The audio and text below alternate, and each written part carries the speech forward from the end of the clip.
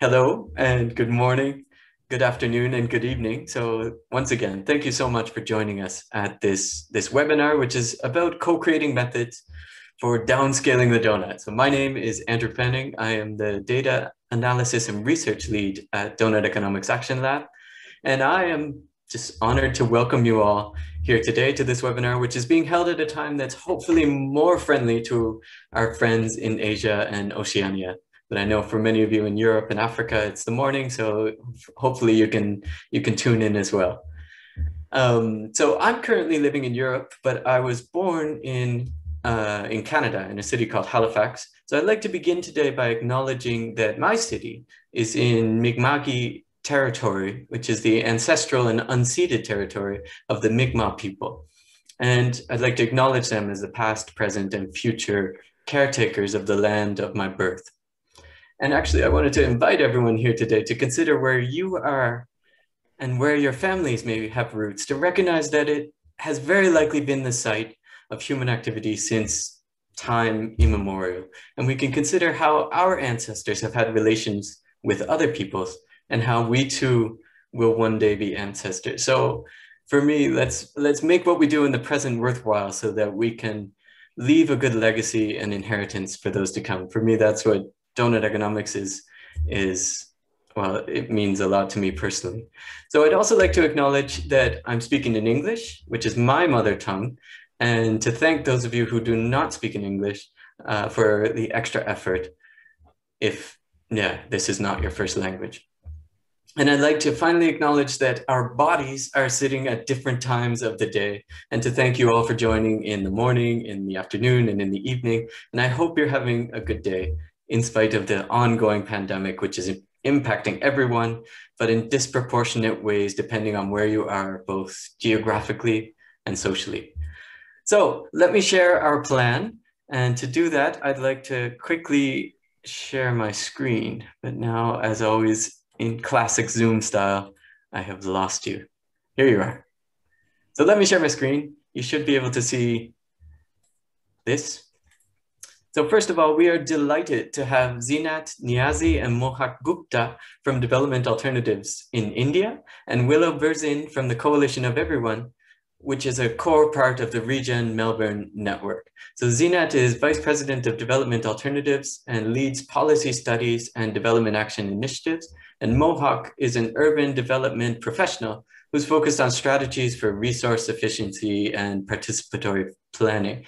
And they're going to be speaking about how they're engaging as part of a co-creative process that we've been holding over the past several months, how they've been engaging with those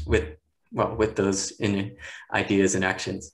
And Willow is founder of the Coalition of Everyone and brings people together to design pathways for regenerative futures that celebrate our differences and our diversity. And she will be speaking about her experience within the Regen Melbourne network and talking about the activities that have been going on there. So very exciting. Thank you. Welcome to all of our friends who will be sharing what to me is actually the most important, well, just so inspiring to see these initiatives in practice. So I'm also joined here today by my colleagues from Doughnut Economics Action Lab, which is Kate Rayworth, our co-founder and conceptual lead, Leonora Gercheva, who is our new Cities and Regions co-lead, and Rob Shorter, who is our communities and art lead. So our team is rapidly growing, but we still have a majority of us, I think, here today. So we're still aiming to be a small team. This webinar aims to do three things. So first, Kate and I will share progress and learnings with the DEAL community on activities over the past year or so that we have been doing on adapting the portrait methodology for downscaling the donut to places. Second, as I just mentioned, and most importantly, almost, or at least as importantly, we'll hear from our special guests who, not even guests, they're friends, they're a part of our extended community who have been using and adapting these tools and methods to their context in India and Australia. And third, we'll invite you all who have joined today to share thoughts and contributions about this portrait methodology in a short breakout session, and also as part of an ongoing consultation period that we will launch with you all here today. So that's the plan, at least. Some quick housekeeping is for those of us on Zoom, if you'd like to ask any questions or engage, please use the chat box to share your comments, suggestions, questions, etc. And please keep your microphone on mute throughout the webinar. The main session is being recorded, and we plan to make the recording available on our platform. That being said, the breakout session that I just mentioned, that will not be recorded. So just so that's clear. We are also live streaming on YouTube. So hello, internet, to those of you joining on that with that option. So that's enough for me. Now I am very happy to invite Kate to share some welcoming remarks and to get us started. Thank you. Great, thank you, Andrew. And it's a real pleasure to be here with so many people joining from all around the world. So as Andrew said, the aim today is to share the co-creative process we've been going through on updating the methodology for creating city portraits and portraits of place with the Doughnut. I'm going to share my screen to make a lot of sense of that. So let's just pull out. It's Thursday or Wednesday, depending on, well, it's the beginning or end of Thursday for most people in the world in July 2021. But let's just pull out and recognize that the whole of the 21st century has begun with multiple crises, from financial meltdown, climate breakdown, COVID lockdown. These are deeply interconnected and show us how interconnected we are with each other and with the rest of the living world. And we believe that these crises emerge from the very systems that we've created, systems based upon the presumption of endless expansion, which doesn't work because it ends up undermining itself. So we need to move towards a new vision of what progress and prosperity looks like for humanity. And that's where the idea of the Doughnut comes in. One way of considering a compass for human prosperity in the 21st century. The goal here, leave nobody falling short on the essentials of life in the hole in the middle, but don't overshoot that outer ring, those life-supporting systems of planet Earth. So we need to meet the needs of all people within the means of the living planet. And instead of aiming to endlessly expand and grow, we aim to thrive in balance. If that's the goal, however, we know we're very far from that. This global picture shows us the extent to which millions, indeed billions of people still fall short on their most essential needs in life. And humanity has collectively overshot multiple planetary boundaries. So we are in shortfall and overshoot. We are far outside of this space. And the challenge of this generation, of our generation, is to turn this story around for the first time. We have to remember that last century's economic theories and government policies, business models, and community actions and aspirations were never aimed to solve this because they never saw this. So we'd be crazy to think that old theories and policies and business models and actions would get us there. We need to come up with new insights for our own time.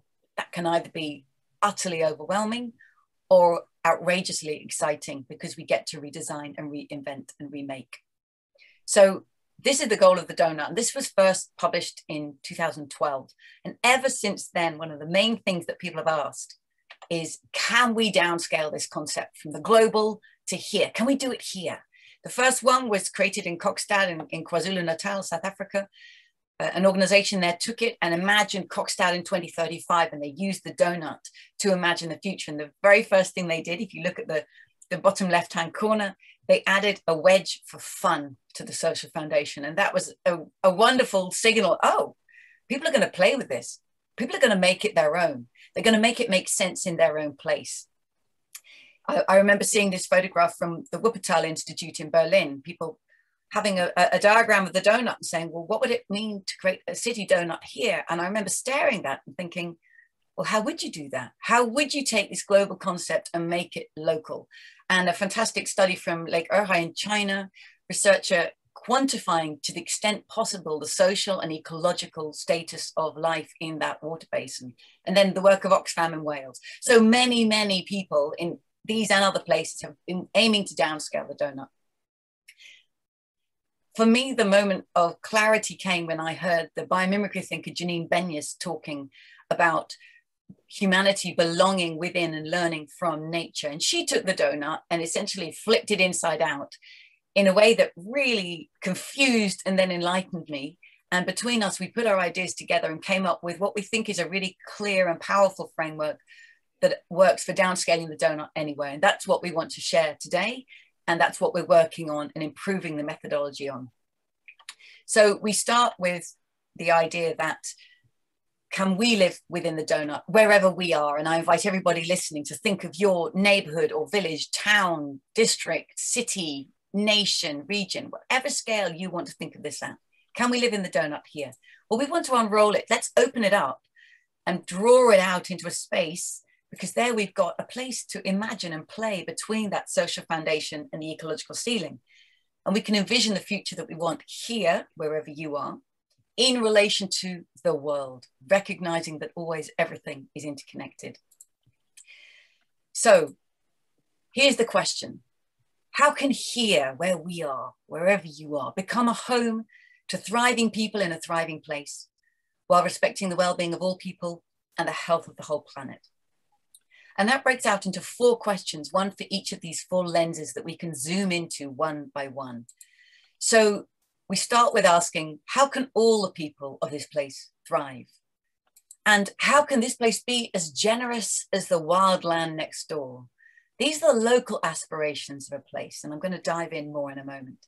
These are the local aspirations, and many places, many cities or communities are assessed and rated globally on this basis alone. Oh, it's a great place to live, got great Wi-Fi, good communities and schools, and there's forests and clean water nearby. That's great, but every place must recognize that it has a global responsibility for living well in relation to the rest of the planet and all people. So we must also ask, how can this place respect the health of the whole planet and the well-being of all people?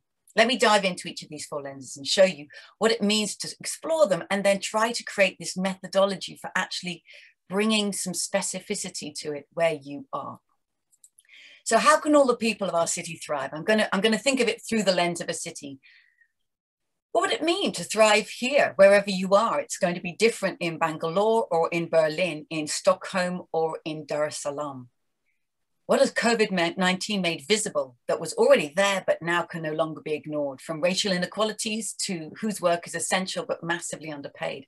And what could turn out to be the greatest strength of your community and culture, enabling you to pivot? These are entry point questions, but what we really want to ask here is, could we actually bring metrics and specificity to each of these dimensions of life in this place? And let me give you the example from the city of Amsterdam, which is one of the first cities that we worked with to bring this specificity. So I'm going to take the example of mobility. So we asked, does the city have a target?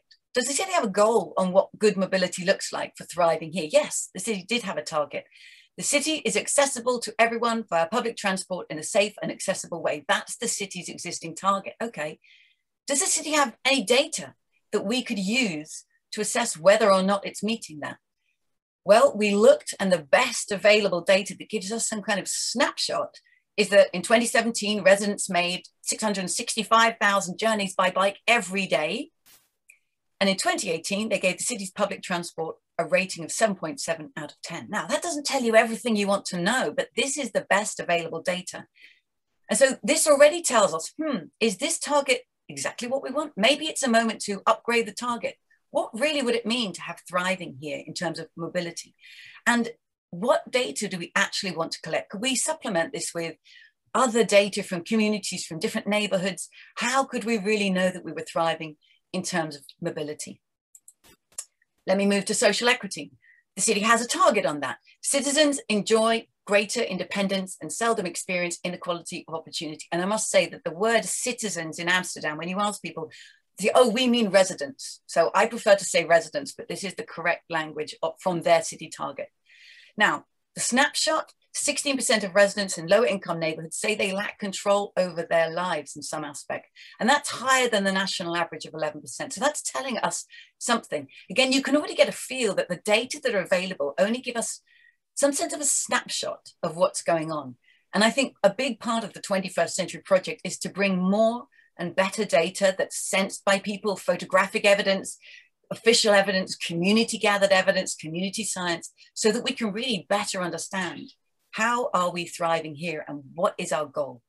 So those are some examples from Amsterdam on the local social lens. What if we could actually put targets for every one of those dimensions against them? Does the city have a target? Should the city have a target, and what should it be? How do you create that? And then what would be the best available data, wherever you are, to create this snapshot? Let me move to the local ecological. How can our city be as generous as the wildland next door? So the idea here is to go to what we're calling the wildland. That means the most healthy natural habitat of this ecosystem where you are located on planet Earth.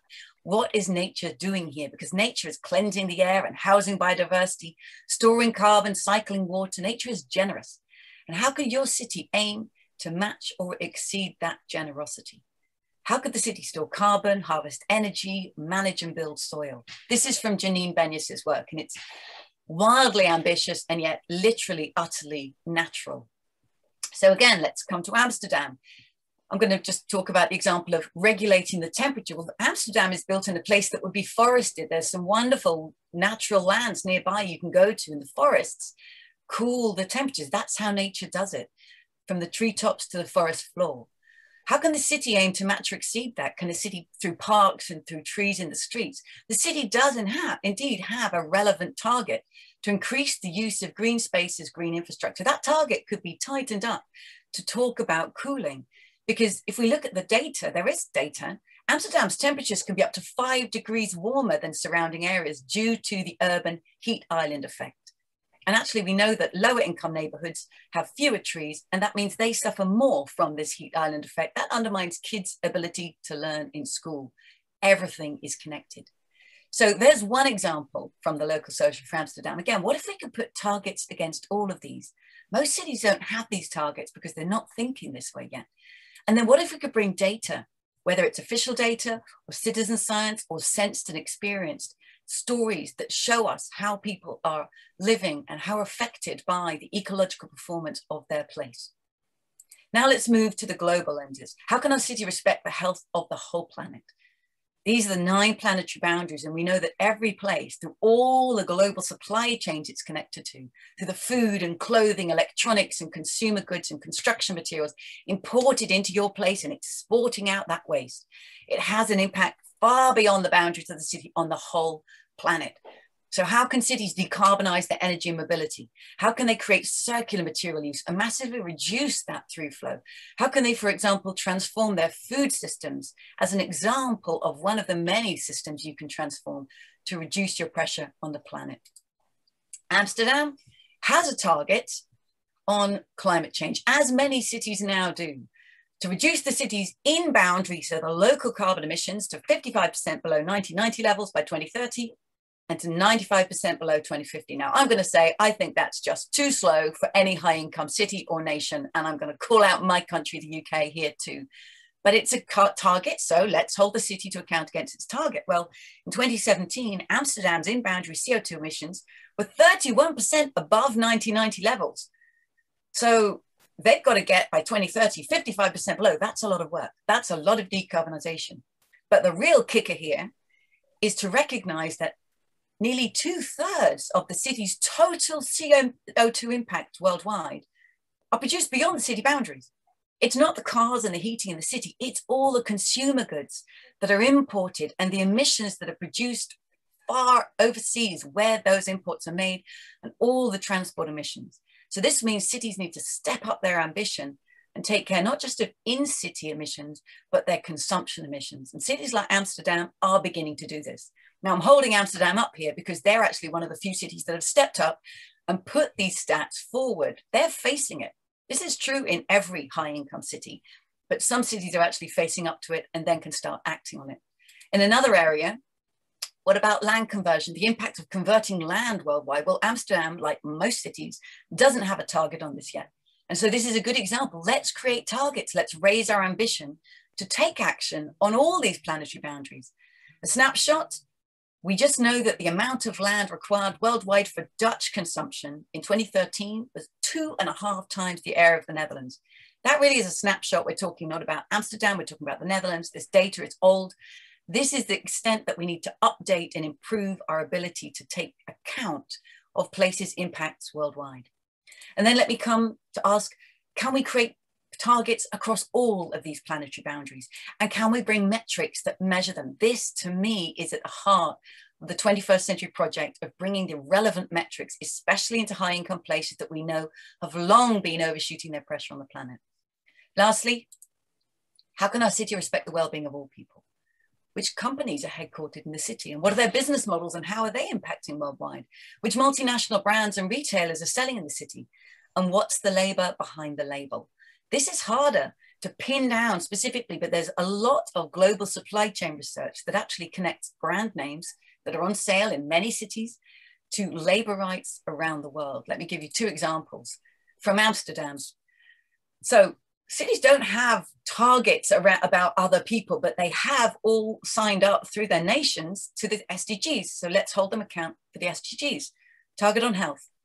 SDG 3 says, ensure healthy lives and promote well-being for all at all ages. Well, people in Amsterdam and cities worldwide are using mobile phones. And if we look at global supply chain research, it shows us that actually the people producing the minerals and the metals for mobile phones are not at all respected in terms of their health. This example, a woman, cobalt miner from the Democratic Republic of Congo, she says, we have problems with our lungs and pain all over our bodies. I have to say, this is not that same woman. I'm using another photograph to illustrate this quote. But this shows we can trace life in our cities, in our places, and my use of my smartphone is connected to the rights of people worldwide. We can show these connections. Again, workers' rights, promote full and productive employment and decent work for all. Amsterdam, like cities worldwide, imports chocolate. In fact, the Port of Amsterdam is a massive importer of cocoa into the Netherlands and Europe. Well, they're connected to Ghana, and in Ghana, more than 3,500 workers on cocoa plantations are engaged under conditions of forced labor, and there's child labor. These stats are in Amsterdam's city portrait. And when we first created it, there was a resistance, there was a shock. This doesn't feel like our city. But we said, but this is your city. Your city is connected to people worldwide, as every city is. And then to their credit, they embraced it and published it and started talking about it. And that means they're actually now in action to doing something about it. This is true in every city worldwide. So let's pull out. These become a canvas. And then we can start to say, let's put issues that matter, like transforming mobility wherever you are. We can put it in the center of the canvas and ask, what targets does our city already have that are connected to transforming mobility here? What's the current snapshot, the data we can gather that connect to the impact of mobility here? What are the really key challenges that we know we face? What are some new initiatives we could put in place, and how is everything interconnected? And that's the potential power of using this framework. We practiced this and we trialed this in 3 pilot cities, Philadelphia, Portland, and Amsterdam, in late 2019. And what was very clear that the policymakers and the community members involved really valued this opportunity to see their city through these targets and these snapshots of data and get a holistic picture of the whole city and its interconnections. And Amsterdam really ran ahead with it and published that full city portrait. And we think there are many ways it can be used. It can be used, as I've just described, as a mirror on the current state of the city. And then you can use it to set a mission. Okay, these are our current targets.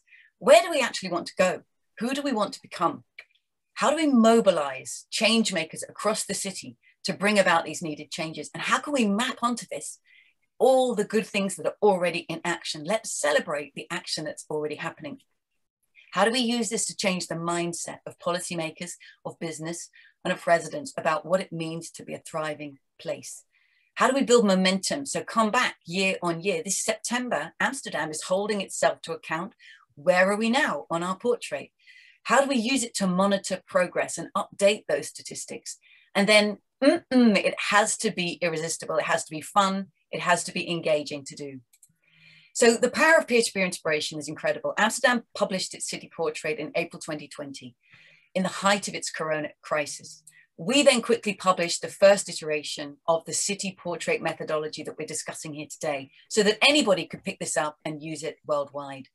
And we were amazed within a few months, cities and places and nations worldwide were engaging with it and using it. Brussels created a beautiful graphic version of these 4 lenses. Melbourne, who we're going to hear from today, took it, and with involving 600 people, imagine what would it mean to be regenerative Melbourne with the donut at the heart. Curaçao created the island snapshot of the donut.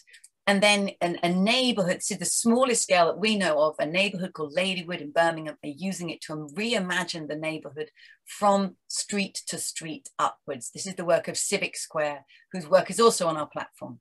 I'm going to stop there and hand over to Andrew to talk about how we've now taken this first version, drawing on everything we're learning from the amazing initiatives going on, to take it to the next level. Thank you so much, Kate. That was wonderful as always, to hear the story of how we got to here. And what I'd like to do is take us a little bit behind the scenes on what we've been up to over the past year. So let me share my screen. Okay, so here is the city portrait methodology, and we flagged right within it that, well, really the focus of it, as Kate just mentioned, was to make publicly accessible, make it as widely available as possible, the methods that were used in Amsterdam, in Portland, and Philadelphia to create the portraits. And in the process, we also wanted to identify and just other approaches that, due to time, due to resources, due to the reality of applying a methodology, we didn't take, but we could flag and identify that was another option. So to provide a guide so that others could do it. And we asked that in return, people, if they do pick it up, then please adapt it, innovate with it, inspire others to do the same, and share back your innovations so that we can, in future iterations, build on those learnings, which is very much the spirit of this second version that we're talking about. So just to highlight some of the directions that we already saw, one was to develop an approach in collaboration with Global South cities and places to adapt what was applied in all Global North cities, which have their own particular context, as Kate mentioned, on high resource use, responsibility to act first and fastest in terms of bringing their levels of resource down, and different pieces. So we recognize that context is not the same as the context where the majority of humanity lives. And so how can we adapt those methodologies? And we're going to speak about a co-creative process that we built around that.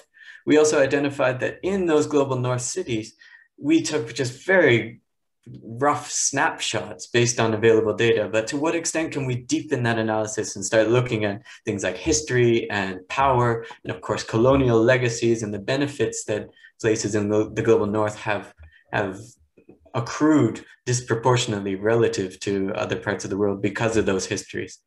And also, as Kate just mentioned, was to adapt these methodologies. We really worked at the city scale because of we had a partnership with C40 cities, and that's where the energy was coming from. And we have a principle of going where the energy is. But we are confident with this methodology that it can be scaled at many different levels. So we want to explore what that could look like.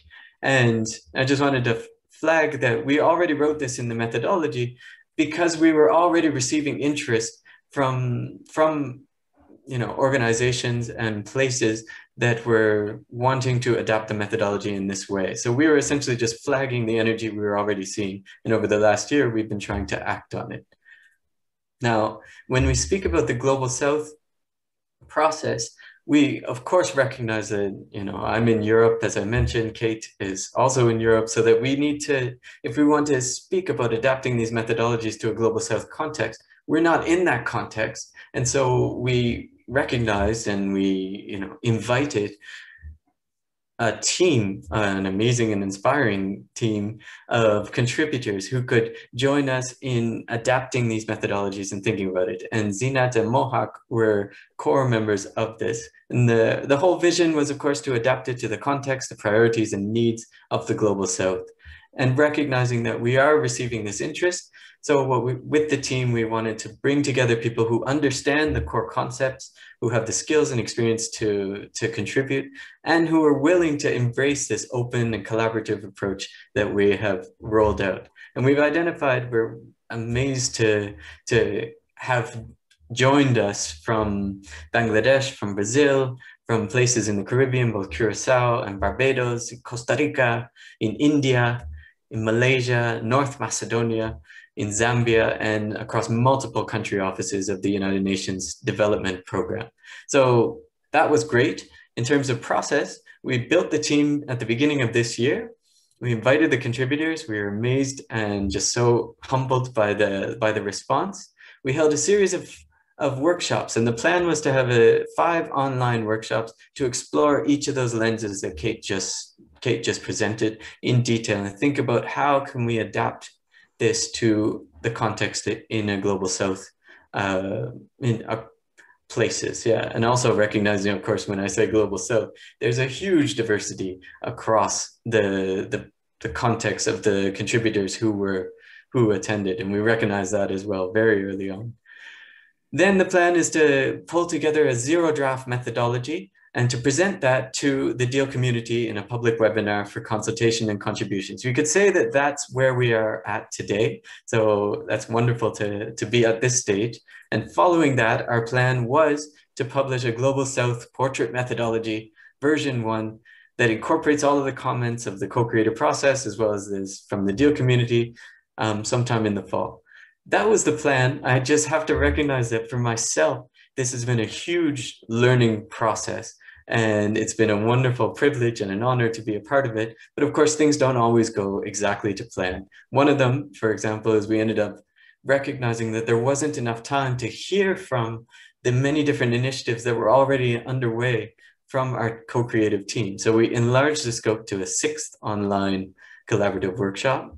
But the biggest change by far was that very early on in this co-creative process, we recognized that the issues that were being raised to a large degree applied in virtually all contexts, though of course in varying degrees. And what we realized is that it wasn't necessarily helpful to be publishing a global south focused methodological guide. And what we were really talking about is looking to publish the next version of the overall guide, taking into account different contexts. So that's the direction where we've gone now, and that's where we are planning to publish in the fall following this consultation period. If we want to see a little bit of the action of what we were doing, here's the team at work. It was all completely done over Zoom, using online collaborative tools, Google Docs, Google Slides, breakout sessions. It was amazing to see the inspiring content and concise contributions from everyone. Here's what we did. We had the sessions focusing on each of the lenses, which Kate has just described. So the local social lens, the local ecological, the global, and we also considered interconnections as well. And finally, that 6th session, as I mentioned, where we just took a step back and listened to all the things going on in those places that I mentioned. So I just wanted to flag a couple things that helped us make that decision I just mentioned to not have a global north and a global south focus. And one of them was just recognizing some breakout groups, the types of things that were coming up when we asked, what are the questions arising? And one was around scale, others around power, and others around recognizing the diversity of places. And if we dive into each of those a little bit, as Kate just mentioned, there's a neighborhood in Ladywood at one scale. That's the smallest scale that we've seen, but of course there's also towns and cities, there's regions, there's nations, and there's questions, of course, on how do we apply this methodology? What are the criteria for choosing an effective scale for localizing the donut? And there's no right answer to that question. What we can do is think about, well, what are the governance structures? What's the jurisdiction? Does it make sense here? What are the interconnections with other places? Should we take them into account explicitly or try to think about, just recognizing them less explicitly? Are we in a bioregion? What other things? So these are the types of questions we were presenting in the co-creative process, and also that we are hoping to bring out in the breakout sessions in a little bit. We also, when it comes to power, we have this framework where it's thinking about the design traits of the institutions who are embedded within a place and asking, what can they change? What do they have the power to change? Can we look at their purpose, their networks, their governance, their ownership structures, and their finance, and think about how they can be aligned to move towards the goal of living a thriving people in a thriving place while respecting the health of all people on the planet? Or are we in a place where it's holding us back from achieving that goal? And we've actually we're developing a tool and a canvas to explore these questions of powers to act in more detail that we're also planning to release in the fall.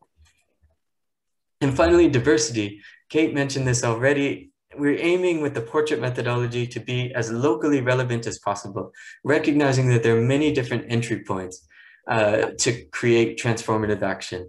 And so rather than being comparable across places, each portrait is going to look and feel a little bit differently. And the way that we tried to bring this out was in the very first session, we asked the members of the co-creative team, what would be an alternative to the donut from the culture and context that you're in? And these were the responses that we received. And I invite you all to, if you see any, or if any come to mind for you now here today of a donut-shaped food from your culture and context, please feel free to throw it in the chat. So if we were thinking about, actually, I'm just going to jump straight into this slide, which dives into one example from the global ecological lens, thinking about the types of questions, how we can adapt this to the global south context. So Kate just presented, as we've heard, how can this place respect the health of the whole planet? And here are the core dimensions that we asked in global north cities, and we believe that it's very important to take into account.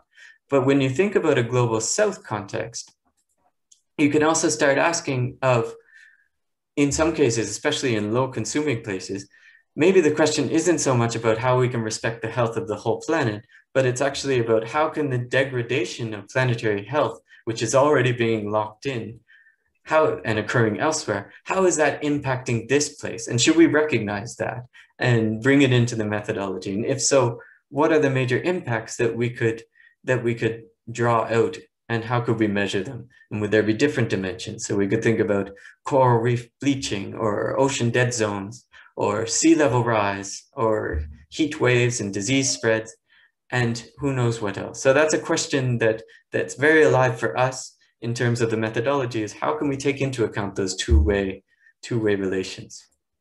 So far I've all been speaking about the Global South co-creative process, which has been a huge learning and inspiring process for me and for us as a team. We also recognize with this change that there's a bunch of global north cities in the global north and places which are already in action, already in motion. So in order to try to bring together the learnings from people who are already underway, we held a series of learning conversations where I sat down with people in Amsterdam, in Barcelona, in Brussels, in Melbourne, in Cambridge, in Copenhagen, Cornwall. Most of them are ABC places so far. So we need to fix that imbalance, I think, for the next places. And of course, also in Toronto. And it was really, really interesting and inspiring and wonderful to hear how these places have taken the methodological guidance that we have provided and adapted it to their own context. And that as well, we want to bring into the next version of this guidance. So that's essentially what I wanted to say for now, but because the next part is hearing from some of those places, I just wanted to flag is that this is a screenshot of the documentation that we will be announcing after we hear from the other speakers. And you can see it's very much a draft for consultation. It will be available online, and we're looking forward to hearing your contributions. I'll leave it there for now and invite members of our, of our co-creative team to please share the things that you have prepared with us. So if I could invite Zeenat and Mohak to speak. Thank you. Thank you, Andrew, and thank you, Kate, for the introduction, and also for refreshing back to what we've been doing for the past maybe 2.5 months, I think, 2 months. Yeah, it's been quite some time. You know, what I thought we would do between Mohak and I is that we'll just sort of introduce, and then Mohak will take over on really how we are now planning the rolling out of our work, or rather integrating this as we move forward. But before that, just to put a record that, Development Alternatives, we have been a great fan of the work of the Doughnut Economics Action Lab and the whole concept of Doughnut Economics, which sort of absolutely, I'd say it responds, reverberates in that sense with the thinking that inspires us from Gandhi. Looking at it very much from a local global connect perspective, and a lot of our work in the last 30 years has been in that direction, and so it's very natural for us to start relating to this, so last year, actually, it was sometime in late August of last year when we established a reconnect. I had with Kate through an ex-colleague of mine, and we said, okay, this is a process that we really must work with, because we are also working to build up our urban resilience and urban transformation program. And so we move from solution delivery to almost a mechanism where we are working with larger communities to develop or co-develop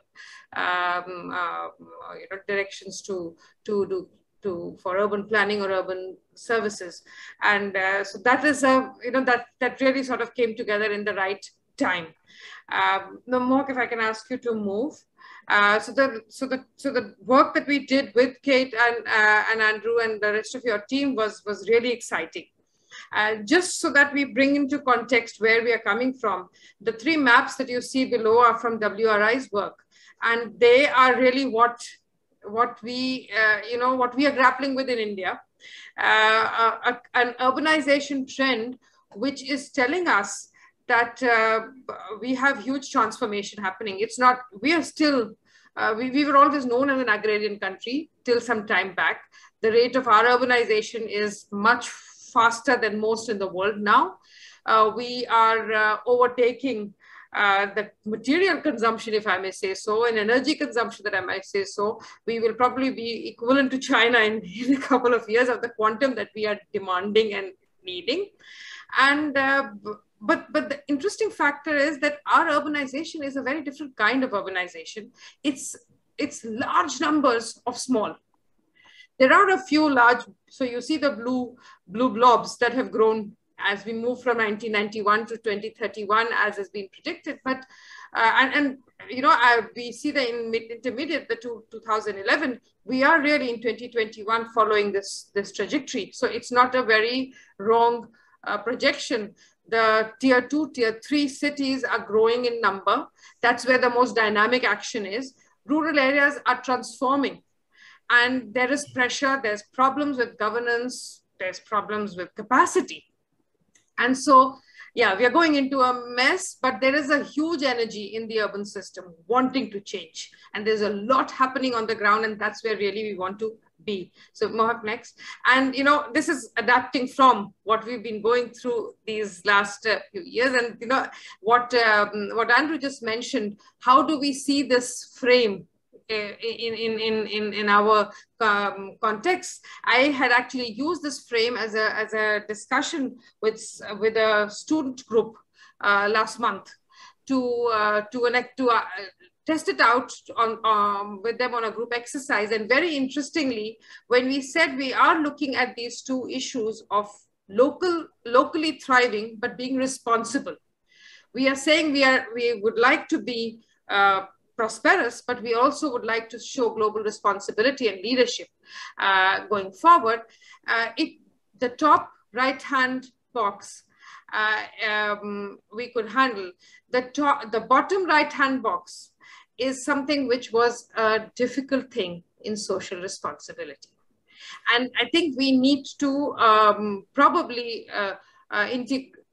bring that out from ourselves, because we are no longer the persecuted southern country in that sense. I mean, there's a lot that we do, that interconnections that Kate, you spoke about. This is, there is a lot that we are doing, and the way we are growing, which has a huge social impact cultural impact on regions outside of our human settlements. So just thought I would just sort of bring this out there. But so let's go next.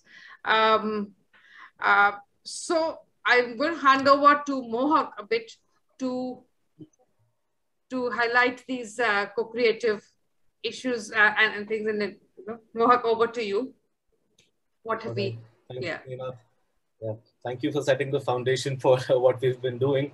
In terms of what we've been working on for the past few months, during the co-creative process, first thing we realize is that when you look at regions across the global south, we realize that there are many similarities in just the fundamental nature of challenges. Despite all the diversity that we've been talking about, often some issues remain fundamentally similar. And another things that we were just talking about right now in terms of scale, we realize that in our regions, there is a need for connecting systems across hierarchies, because we have national, subnational governments which hold the decision-making powers as well as the financial evolution, whereas we need action from the local governments who currently have low capacities. And when we talk about hyper-local bodies in terms of neighborhood organizations or RWAs, they have no agency yet. So these are hierarchical issues we need to address. In terms of the deal methodology itself, we realize that the fact that the principles from deal are so scale and sector agnostic, it gives us a lot of room to innovate and be creative about how we apply the tools and methodologies, while we still raise questions on both the local and global system impacts. So one of the things, like Zeenat just mentioned already, was like, how can Indian cities, specifically, we're talking about the smaller tier 2 and tier 3 cities, but how can we make them respond to global social challenges? So there are issues like this. But what the list of indicators does, the indicators that the team has developed, it allows you to pinpoint sectors. The ones highlighted in yellows are ones that we believe are our target areas we are already working on and we would like to build further using this methodology, plus also some indirectly impacted sectors of work. But you're constantly forced to wonder what are the impacts at the local and global level and which box they fall into. So I think that's just a reflection from the methodology that I find is very relevant. Based on our work so far and based on what we do at Development Alternatives, there are some key themes that we are taking forward. One of the biggest issues, of course, that has come up time and again is the focus on localization now. And when we talk about localization, we need to realize that there is need for economic growth to be localized. So we need policies that invest in creating a locally oriented economy and leads to community wealth building. So that needs to be a big focus from the local government levels as well. And the same applies to decision-making. The issue of power comes up again and again in developing country contexts. And so we realize that there are always going to be some local power dynamics. So how do we navigate them? And how do we analyze issues that are actually based on the criticality of the issue, but also how actionable they are in the given scenario and what the political will is that is going to push it through. Then we also want to make sure that the solution delivery itself can be localized. So we want to create platforms where decision makers can be matched with solution providers. So in a sense, you are encouraging local innovation and enterprise to take place. One of the issues we already know going into the process is that there are going to be problems with availability and access to data. So in our countries, we imagine that there are going to be questions about how sufficient the data is that is available, but also of what is available, what is the quality and reliability of it. Then again, linking back to the power issues, like who owns and controls the data. Whether the data we are referring to, it's developed by the government or does it have private interests at play? So all of those things, issues of data reliability again come up. And then whatever data we have, how is that communicated and delivered to stakeholders? So we need to work on all of these aspects of the data bank as well. Then keeping the deal methodology at the heart of it, if we want to drive urban transformation, we realize that it's going to be very important to strengthen the forward and backward linkages. I'll explain this in the next slide. So going forward, we tried to actually figure out that if we want to do the city portrait methodology as an exercise, what is the value chain that we're looking at that will actually enable the methodology to deliver results? So, and there are backward linkages as well as forward ones. So starting from the left, the backward linkages to to be able to reach a position where stakeholders see value in doing this methodology, we need to first of all develop partnerships. In our case, we are developing partnerships with cities and investing heavily with academic institutions as well as residents. So through these partnerships, we hope to engage them and use it as an opportunity for capacity building. So through trainings and workshops for and with policymakers and students. So that we are now in a position where we can actually start applying the methodology and going through the drill. And for that, one thing that we realize in the middle of this process is, of course, setting up those data collection mechanisms. So one of the ideas going in, and I think this has come up on the chat as well, that we need to leverage the power of new data collection mechanisms to actually ensure that the data that we have is usable. And for that, going in, we can probably come up with a city dashboard that allows for concepts like citizen science and crowdsourcing of data to really take root. And through this, because we are also working with academic institutions, so we see an especially strong role for youth, so for students from schools and colleges who can help in this process in collecting data and designing these systems as well. And of course, then you also need these data mechanisms to be able to monitor and track progress. So having these backward linkages in place then allows us to go ahead with the portrait methodology, and which is basically essentially it's a mapping and visioning exercise for where the city is and where it wants to go in terms of all 4 lenses. So we use the exercise to identify a city's pain points, and then we also take it forward to actually reach a point where we're able to deliver solutions for these issues as well. So the first step towards that, the one we hear on top is we need to work with policy design in terms of creating the ecosystem that allows for these solutions to happen. We work with communities and local stakeholders for collaborative solution designs, and we create platforms for connecting for matching and connecting the policymakers with the solution providers. And finally, to the solution delivery, in what we are focusing on is breaking down urban services into chunks that can be provided by local enterprises. So responsible delivery of urban products and services for community wealth building. So the idea behind this, the process is to really activate the value chain so that we have a successful visioning exercise, and it also leads to results. So moving forward, how we are approaching this is, there are 2 kinds of platforms we'd like to present, focusing on 2 different approaches. One is the action research part of it, and then the collaborative solution design. So one of the platforms that we have developed recently and we are going to be using for our action research is a Center of Excellence for Resilient Human Settlements in the Western Himalayas. So one thing to point out here is that, of course, the scope for this center is more geographical. So we're looking at the mountain systems in the Himalayas, but also to say that we deliberately chose the word resilient human settlements instead of urban or rural, because these are areas where we realize that urban and rural linkages are going to become an important frame of analysis. So in that respect, we want to, we think that the deal methodology can very easily be applied to cover those linkages as well. So under this platform, the opportunity for us is to actually set up these systems for research and training, especially for this geography, and then engage diverse voices for the visioning exercise.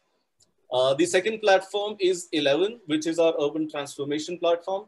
And here the focus is more about encouraging enterprise and connecting them to city governments and designing solutions. So this does not have a geographical, but a more sectoral focus of systems and technologies that we are working with currently. And we hope to sort of expand this further. But what this does for us is essentially this approach actually becomes a reiterative kind of a model where the action research is driving impact because we are designing solutions for the same. And that helps us build further engagement to conduct more research. So this is the kind of model we are working with. To give you an example, like I mentioned in the Himalayan region, the focus is going to be regional as well as cities. So we're going to be looking at sectors specifically like the construction sector, because we realize it has a huge impact in terms of the building materials we use, the technologies that we use. So that's one high impact sector.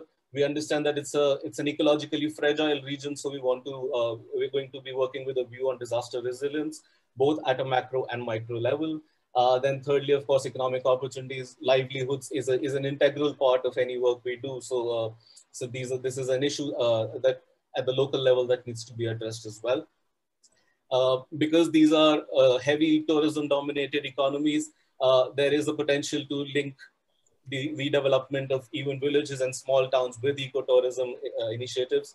Water, sanitation, health issues remain a big problem in these areas still. So that's something we need to work on, along with the open spaces, density, and shared resources, especially in the urban areas in the mountains. So the idea is that different initiatives will have different kinds of focus areas. These are some of the target sectors we are hoping to work on under our mountains initiative.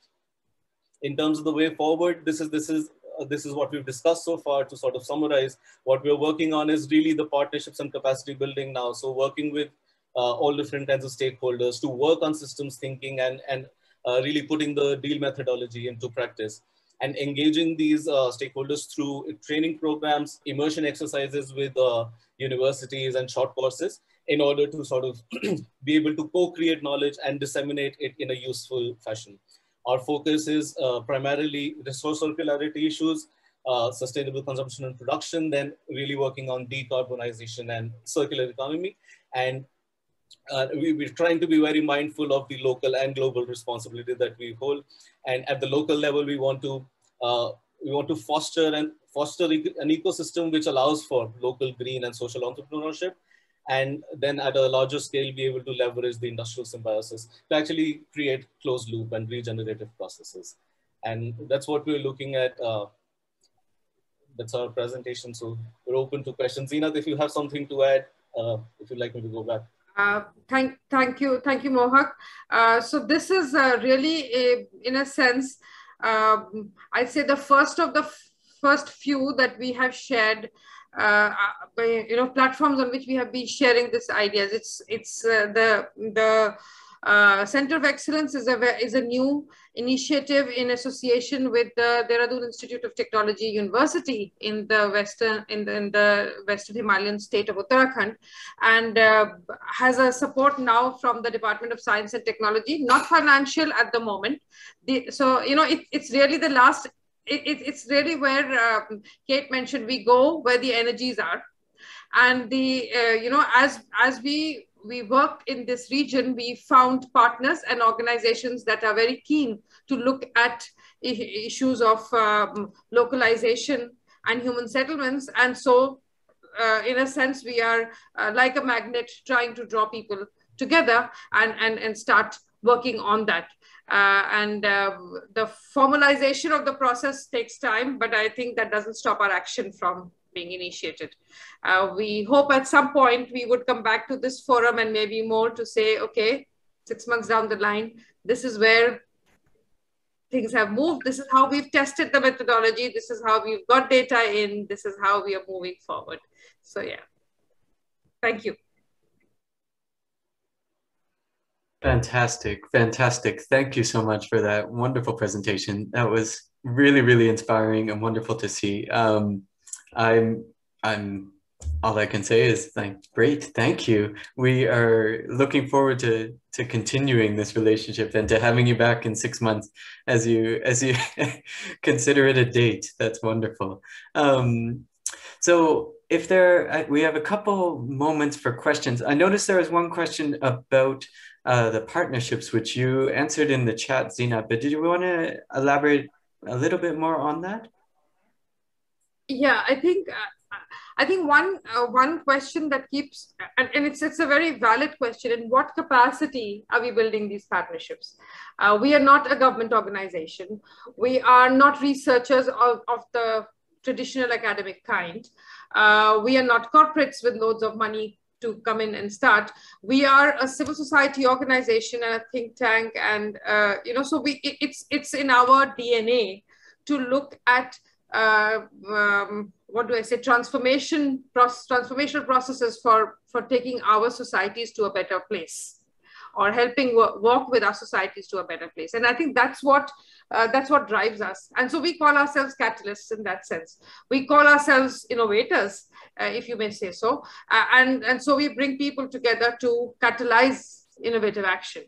And so, yeah, in that sense, we have no position, but yet, you know, that's how I suppose things happen. We are entrepreneurial in our approach, but we are civil society in the way we work. Yeah. Wonderful, thank you. And that sounds like, well, as we know, has a lot of overlap with how we see ourselves at Doughnut Economics Action Lab, of, you know, just simultaneously not having a structured role, which allows the freedom to, of course, move in where the energy goes. So thank you so much. I think in the interest of time, I will close this piece, and unless there are any final comments, then there seems to be one other question, but maybe Zeenat and Mohak can pick that up in the chat as well. Sure. Did you have that question handy, Leonora? Pratisha asked, what was the hook for the cities to come on board? How did you approach them, or they approach you? Is this the... Yeah, maybe I can do a very quick thing. The process that we are following, and we, like any other organization dependent on project funds, we use our project funds to engage. And so as of now, what we have been doing is working on what we've called resource assessment work for certain resources, building materials, water, systems, and we work with the cities in that process as researchers to give them back the knowledge, and that is the way we engage with them to bring them on board. We had a whole series of seminars last year that brought some of the cities that we are now working, wanting to engage deeper with, along with some entrepreneurial startup solutions for the kind of pain points that they had identified. And those webinars and workshops were our mechanism to understand the challenges, what the city is facing, also what solution providers face. And so these are like building blocks and connecting points that we then use as hooks to come together.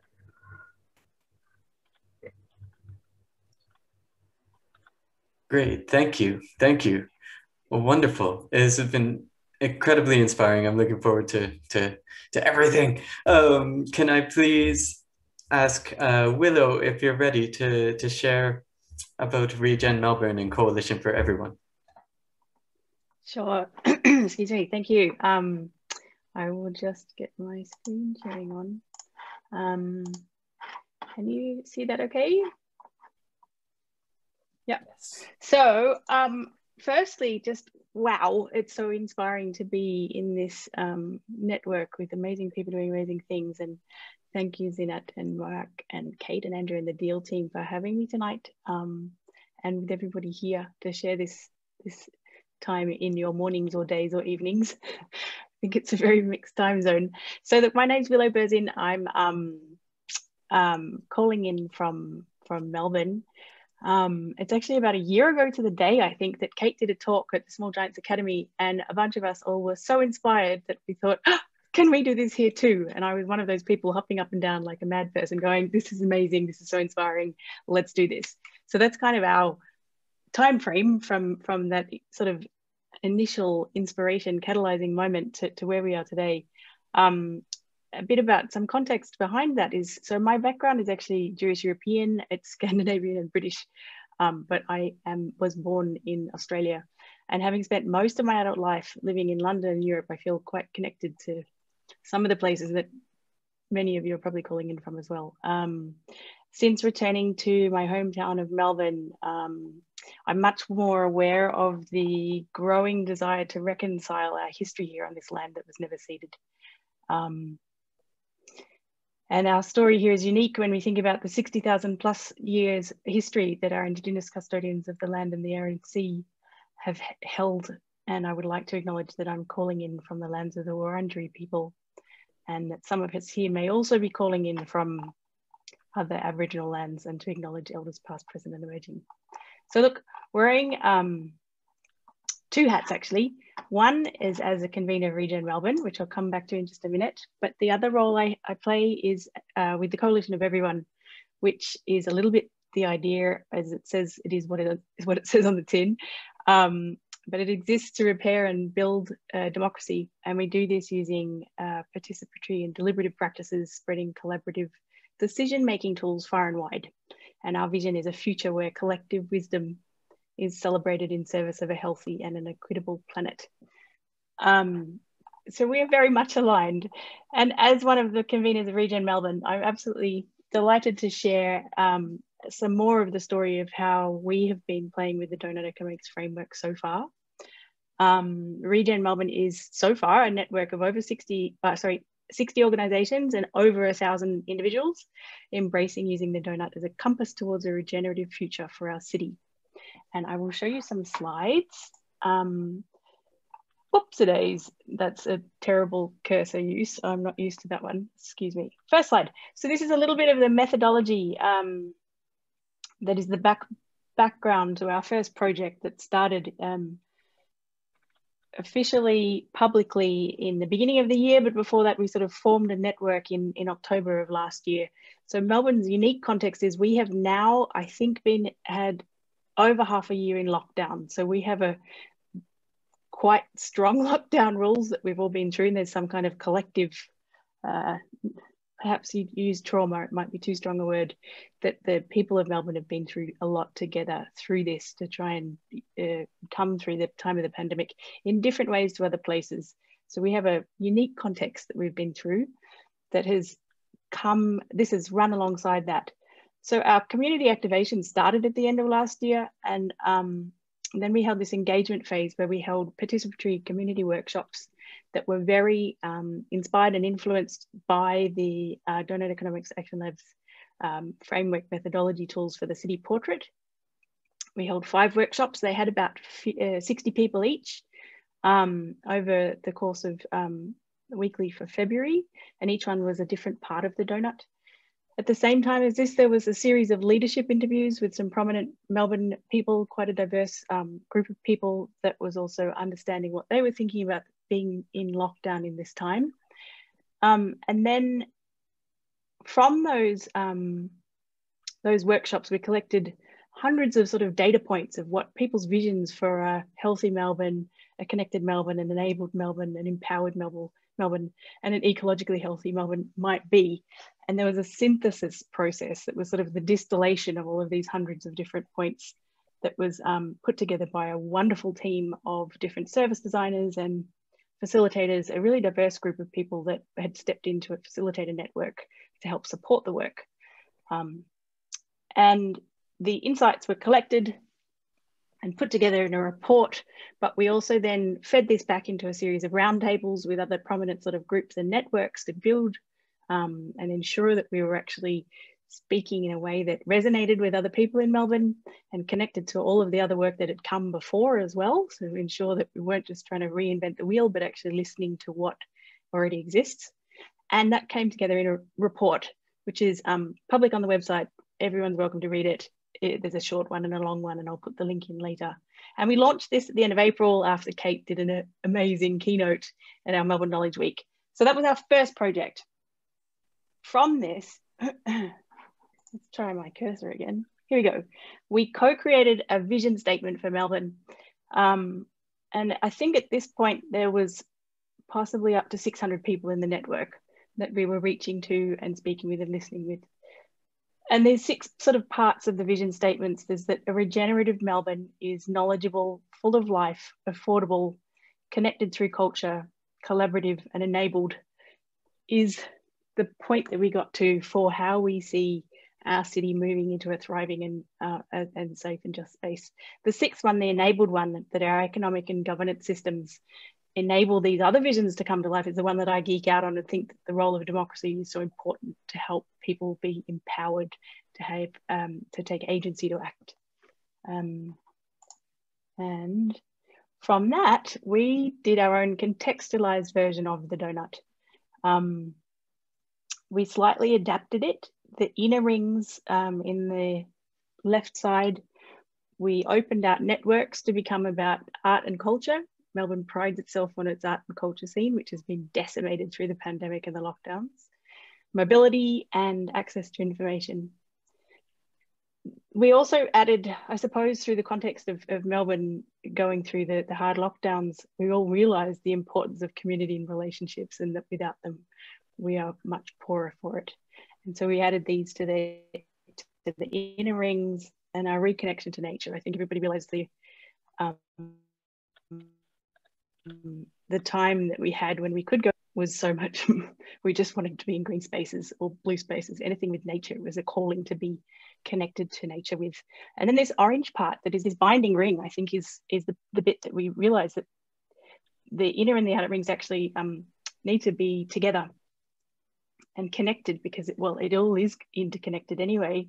But this process of healing and reconnecting to country and each other is also part of the reconciliation process. And then we have half a dozen guiding principles that came from this process as well. I'll try and read through them quite quickly. So we recognise and honour the connections to First Peoples to country, and value their contribution to caring for and managing the land and waterways of Melbourne. We commit to building reciprocal relationships that build a safe and just future for all. We believe in the balance between wisdom and action, between pursuing research to increase our knowledge and undertaking projects to generate change on the ground. We value lived experience as an important expertise and centre this in our process. And we value both community-led approaches and sector-based expertise. We will move at the pace of trust in our ongoing community engagement, and we aim to create less hierarchy and more dialogue, creating circles and donuts, not silos. This is kind of the principles that we take through in our work. I hope you can read this. I won't read into the details of this. It's all available on our website if you wanted to find out more. But from this process, we came up with a roadmap for the next couple of years of how we see the way forward to bring us into the safe space. It's about 12 parts. It's the beginning of a co-creative vision and roadmap. And so since this was released at the end of April, I suppose we've been in a different phase, which is now starting to work out how do we do this part next? How do we actually activate the roadmap, and how do we engage our communities, and how do we ensure we're listening to the most marginalized and unheard voices and bring everybody along with on this transitioning process? I will send the link if anybody wanted to look into more details of this. But basically the 12 parts are starting to take shape into 4 main groups. There'll be a research element and a group of organizations coming together to help the research parts. There'll be storytelling, projects, and of course, convening. And so what happens next for us is basically the opportunity is to bring people together, organizations and individuals, to find their role, I suppose, in the roadmap. And Kai Lofgren, who's one of the masterminds behind the strategy of all of this, who couldn't be here tonight, but he basically has been doing some very heavy lifting in the background to help establish Regen Melbourne to become an anchor collaborative, which is a really interesting term I'd not heard of before. He raised that to us, suggesting that Regen Melbourne can act as a way for all of this work to come through, for people to collaborate on, and so that we can take action on our common goals towards this destination that we're heading towards. So with that all in mind, the opportunity really is basically how can Regen Melbourne bridge system silos and create a network of networks to move our city into the donut. And next, it's about building the capacity to deliver the 2021 to 2023 roadmap and towards how we can get us into the safe space described by the donut by 2030. So we've got a really ambitious vision.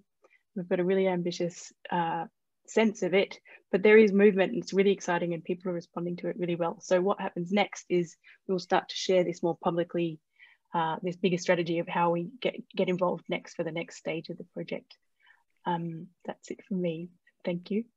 I'll stop sharing. Thank you, Willow. It's amazing to have seen the just the thought and the care that's gone into thinking about that vision for regenerative Melbourne and identifying the principles, and it's all very, very well structured. I haven't received, I'm not sure if any of my colleagues have seen any direct questions for you. Looks like I'll jump in with a question. Hi, Willow. That was fantastic to hear. And I just want to ask a question, which I know is already a live question in your conversations and we've had with Kai, which I know that the work has begun by focusing on the local aspirations of a regenerative Melbourne. What does it mean to be thriving people in a thriving place? And I know the next step is going to bring in how do we situate that in our global responsibilities as a wealthy city in the global north.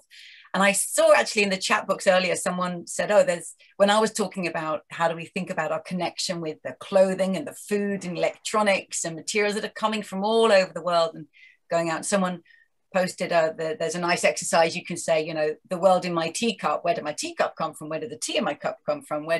Who did the work?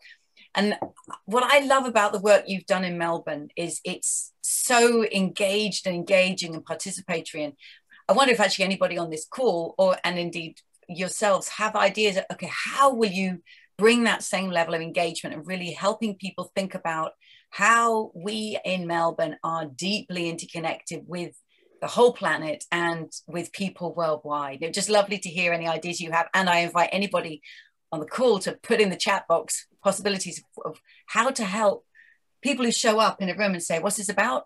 To think about these deep interconnections with the whole world.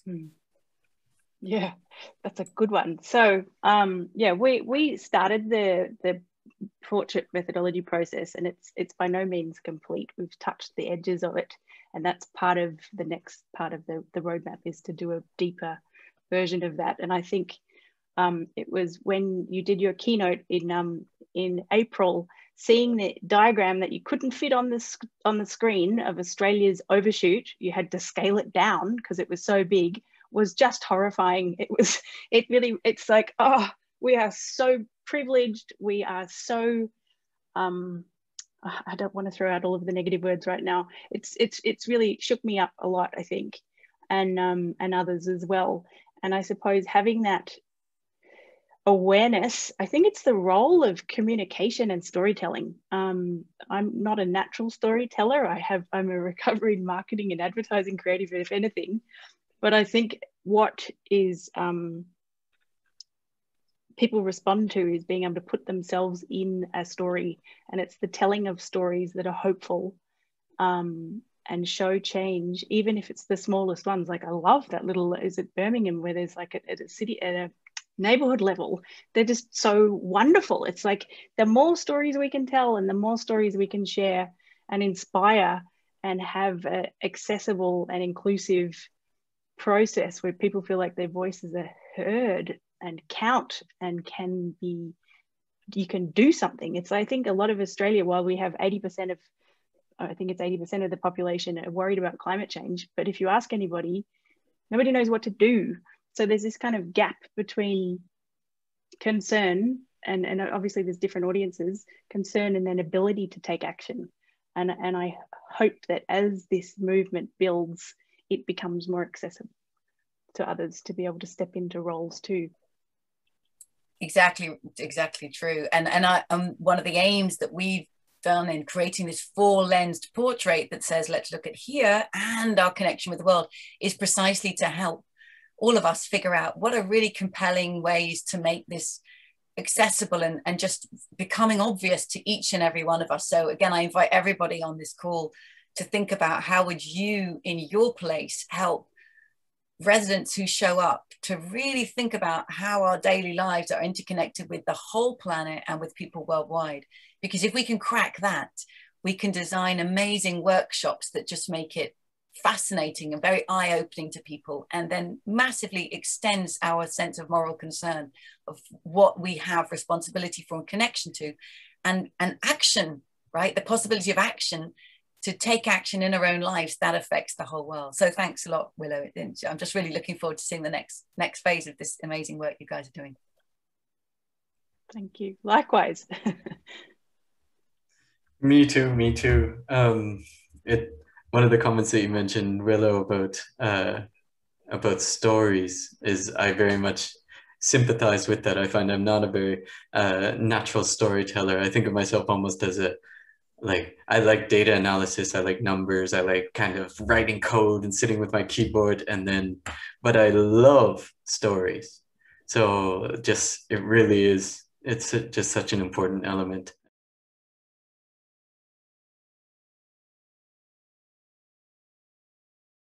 So Peggy and Sharon, over to you. Okay, thank you, Andrew. Thank you, Andrew. Thank you, Kate, for that presentation. Nice to see you all. Thank you, members of the deal. I'm going to share my screen and talk to you about what we've done here in Barbados. Okay, let's see here. Can you see my screen? Everybody? Nope, Not yet. Not yet. Oh, you can't? Okay, all right. Here, I'm gonna go back here and do share my screen. Share screen. I'm allowed to, right? Okay, here we go. That looks good. Yeah, we can see it. Okay, great. Here we are. Okay, sorry about that little glitch there. Okay, so here we are. Those are some pictures around Barbados. And this is just, we put together what we have done just to share with you in this webinar. I'm starting and then Peggy will follow me. We have taken a programmatic approach, and what we have done is, as you can see, we had a launch in February where we invited a lot of people. We did, of course, did all of this online. We had a stakeholder database and we invited a lot of people. And we got a lot of interest and it was very exciting. And so then we followed that with some action scoping. We said, okay, if you're interested, we'd like to hear from you. We'd like to hear what you're involved in and what type of things, what type of actions you think would be good for in Barbados to more conform to more of a donut application. Okay, so we've done the action scoping, and now we are here, and following the action scoping, we came up with 4 areas that we would like to pursue. And the first one is working with women within existing networks of fisherfolk and vegetable vendors to enable them to reflect on elaborate projects to manage their multiple roles. This is Peggy's real interest, and she is going to talk more about that. So working with, on the local level with women primarily, and then the second one, monitoring and lobbying for a transparent management of fertilizer and pesticide use. This was very much interested. Everybody was very interested in this one. And then implementing the Barbados open space system by supporting the development of trails. And we say especially the Barbados Trailway, which is a bicycle tour or a bicycle route all along the old Barbados train track. And then finally, recycling in general and including construction waste by working with contractors, becoming more of a regenerative type of society. Okay, so then we'll go next to action plans, some pilot activities, and then, onward from there. So how do we connect with the donut methodology? We looked at these 4 questions, and we said we would like to begin by the first 2. And then we would look more at the first 2 questions. What would it mean for the people of Barbados to thrive?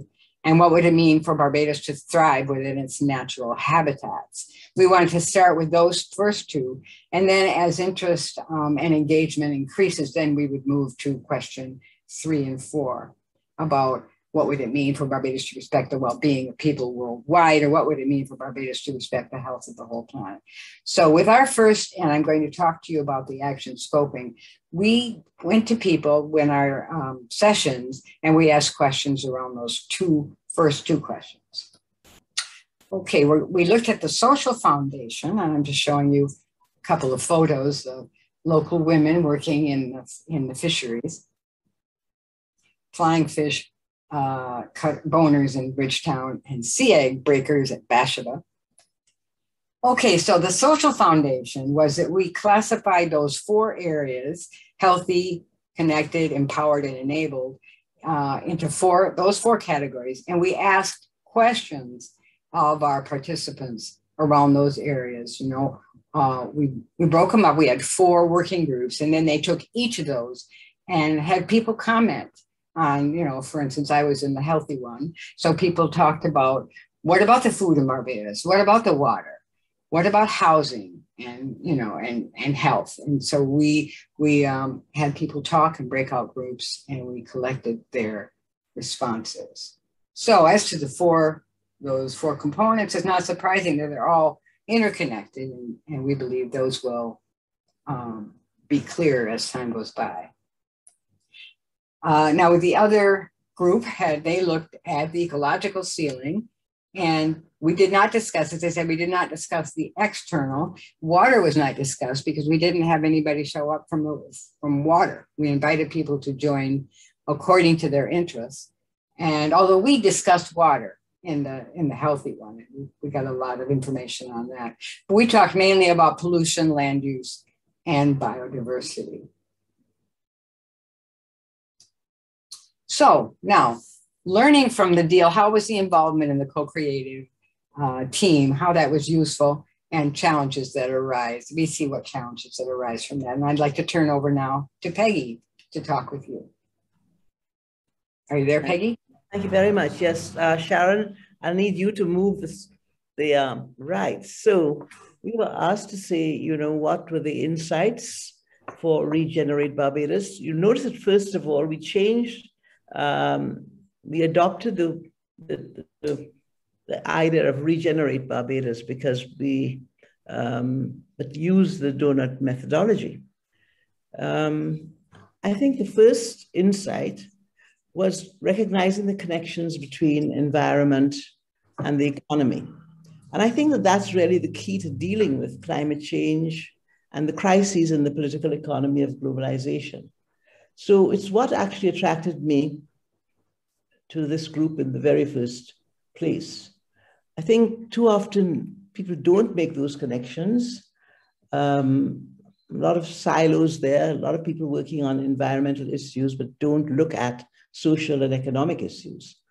And what is unfortunate when people do that is that they don't notice that when it comes to a choice, you know, between economic interests and social or environmental ones, whenever there's a powerful economic interest at stake or threatened, that always comes first. That always trumps the environmental and social considerations. So we need to pay attention to that. And Doughnut economics starts there, for me, it starts there.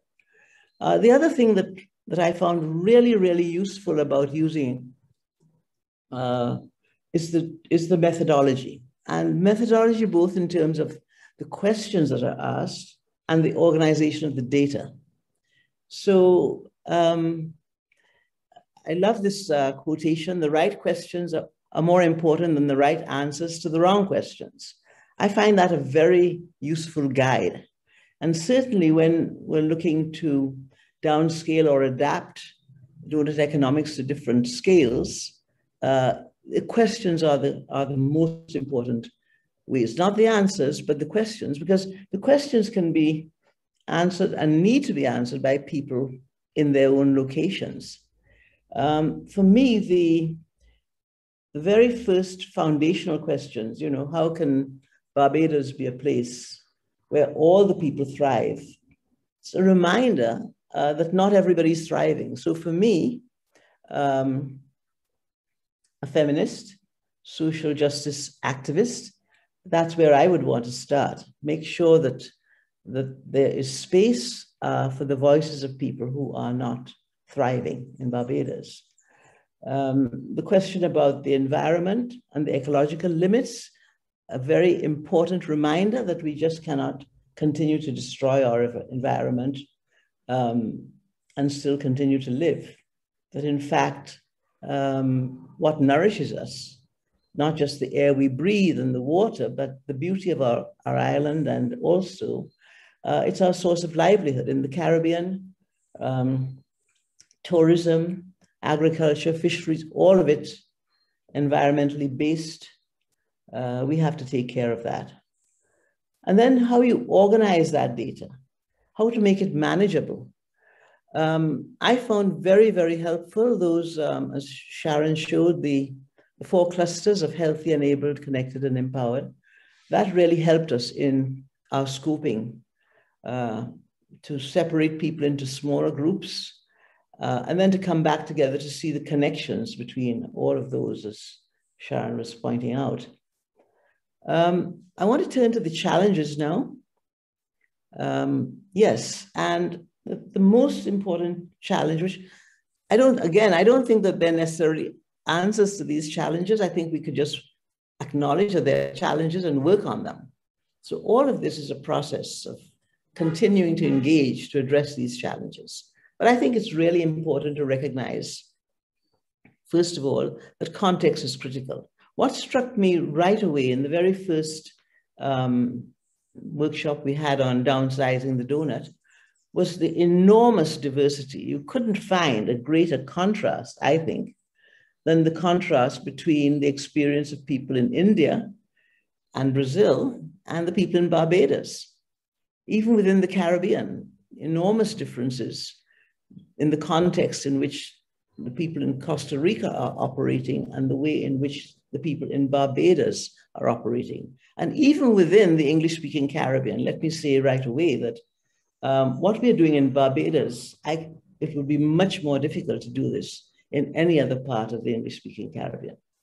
Jamaica, when people think of the Caribbean, they think all the islands are the same. They are very, very different. We have different histories. We have different government systems. We have different governments. All of that makes a difference. So context is really key. The other challenge is the global local connections. And for me, donut economics and Kate and Andrew's connections at that global level are really important for us to do the things that we can do or we're trying to do at our local level. Because so much of our lives are kind of determined by what is going on at that global level. So for me, it's really comforting to know that there are people like Kate who have access to the corporations, the key influencers, like the Pope, addressing the challenges at that level that in many ways support the local efforts. We were also, I was talking to Sharon about context, and we were thinking that the climate crisis is also context, and the COVID pandemic is also context. And again, for me, what really attracted me to the donut economics at this particular time is what I call the COVID moment. I think this is really a moment in time when things can happen that were unimaginable before, partly because we actually have no control. You know, Mother Nature is having her way with us, and we're just struggling to survive. That was true also of the climate crisis. But it seems to me that it took a COVID public health crisis to do what even the climate advocates and the climate warriors were unable to do: shut down the entire economies, curtail the amount of travel. So that context of COVID and climate crisis, I want to make the point that it can go either way. It can go, I know I've gone back to the context, because context within the global local connections, it could be worse. It could get worse, in fact, post-COVID. So those local global connections are really important that people keep, and particularly in this moment of COVID crisis, there are opportunities at that global level that did not exist before. Things that people like corporations are doing now that are listening, experimenting in a way that they never did before. And I want to end with the biggest challenge of all is understanding history and understanding power. Andrew said that they're working on those issues of power. But for us in the Caribbean, we had to start by remembering our history, the history of colonialism and capitalism. And we can't change that, but we can learn from it. So the first thing that we learned from it, where we first began having this conversation in Barbados, is that the whole landscape of Barbados was changed by colonization. They cut down all the trees to create plantations. All of the wealth of the country was taken out of it. They brought Africans and people from Asia to work in the plantations under the most brutal conditions. So even the questions that we're asking of doughnut economics, the situation under colonialism was really, really dire. I think I cannot imagine how you would have a doughnut economics project in a situation like that. And I think we have to remember that those, we can't change it, but we can learn from it. So what do we have to learn? First of all, I think we can remember that the link between the state and the market has always been a very important connection. And that connection between the state and the market has often facilitated the most brutal and destructive of our environmental practices and has had a devastating effect on our indigenous communities. So we can recognize the legacies of colonialism persist in neocolonialism, or even when it's not mentioned, they persist. You could see them if you examine the relationships between the North and South right now, between Europe and the Caribbean, for example. And I think we need to recognize the need for regulations to curb the worst excesses of capitalism. So that's one of the things we have to fight for. And I think, again, it's a challenge for doughnut economics because through doughnut economics, we can perhaps pinpoint those regulations that are most important. And we can try to return to the indigenous knowledge and practices to regenerate our countries and our communities, to do the healing, in fact, that is necessary and will be necessary as we go forward. Of course, not everybody wants to or can take up those challenges. And I'm very struck by the point that Kate and Andrew were making about you can downsize to the very smallest level of a community, of a neighborhood. Personally, I believe that it's at that community level that we have the most control, the most power to act, to make the kind of decisions that we have control over. There's so much that we don't control, but we can control something, our own behavior, our own actions. And it's at that level also that I think there's most opportunity for having fun, for thriving despite everything. And one of the mottos that I have is, how do we organize to live in this world? And to me, that's a kind of a central question that I keep asking myself every time I try to engage with people in my community. So I don't know if that's helpful. I just wanted to, reflect on what some of the challenges going forward are for people who really want to use and find that doughnut economics is really a very, very useful tool for addressing how we organize to live. Thank you very much. Thanks, Sharon. Wonderful. Thank you so much, Sharon and Peggy. That was really, really very helpful and useful, certainly useful for you to share the challenges that you've been facing, or that that doughnut economics helps shine a light on, as well as bringing your own experience. It's wonderful to hear about the scoping workshops and that was helpful as well. So thanks for sharing all of that. If there are any questions, I haven't seen any questions that showed up in the chat box, but maybe if anyone's thinking about it, I was curious to hear about if there were any next steps that you were planning to make in this more programmatic approach that you're taking. Are there more scoping sessions, or are you planning to create a portrait from a methodological perspective, or what's the plan? Those 4 areas for next steps were what we were going to do. We were going to form Slack groups around, you know, those key areas and invite people to join them, and then continue the conversation and see what arises. That's our next step. We've written a report on the session, and that's where we're at right now. Perhaps I could add to that. Here's where we come back to the context, because in Barbados, because we are so small and people are so accessible to each other, because we have a government that is very social justice oriented, despite you know, a debt crisis, we have an IMF agreement, so that, you know, limits a lot of what governments can do. Despite the fact that we depend on tourism, and that's all gone, we do have a government that is trying to live that legacy, you know, from our post-colonial. So there's a lot of work that's going on in those areas, in all of the areas. The data is there. In our scoping events, for instance, we recognize that a number of people are working on some of those.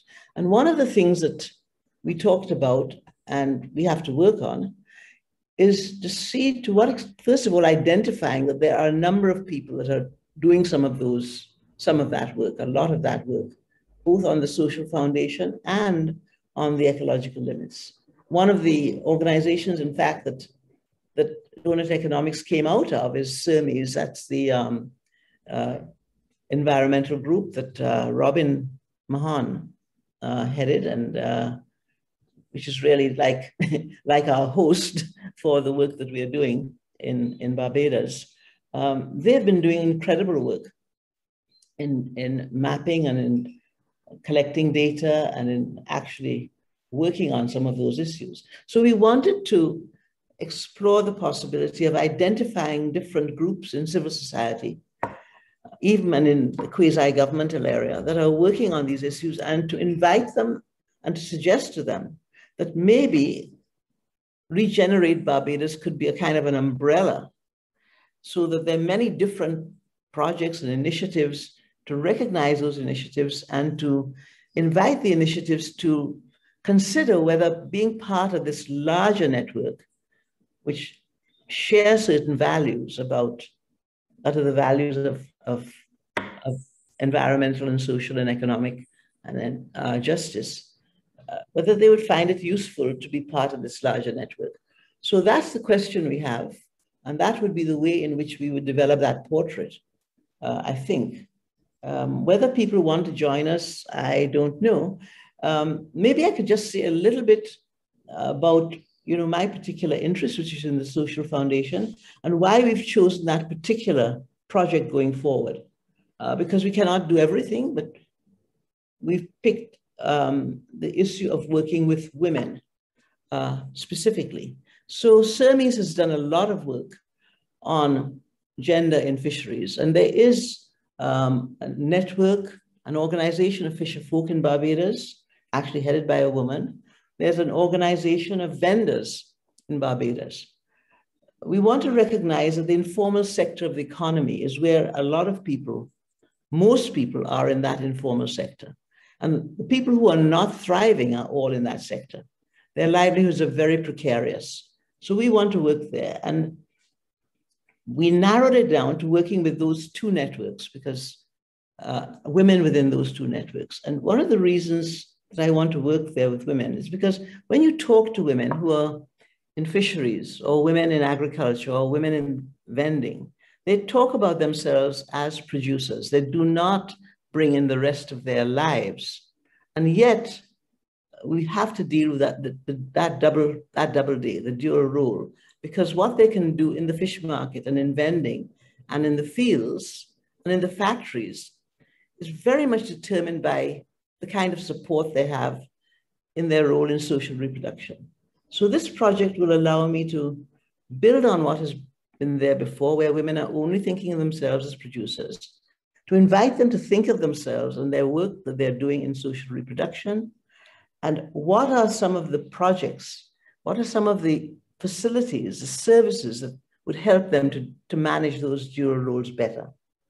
And then at a macro level down the line, one of the things I would love to do is to, again, talk to people in those networks about what sort of policies at the level of social security they would like to see.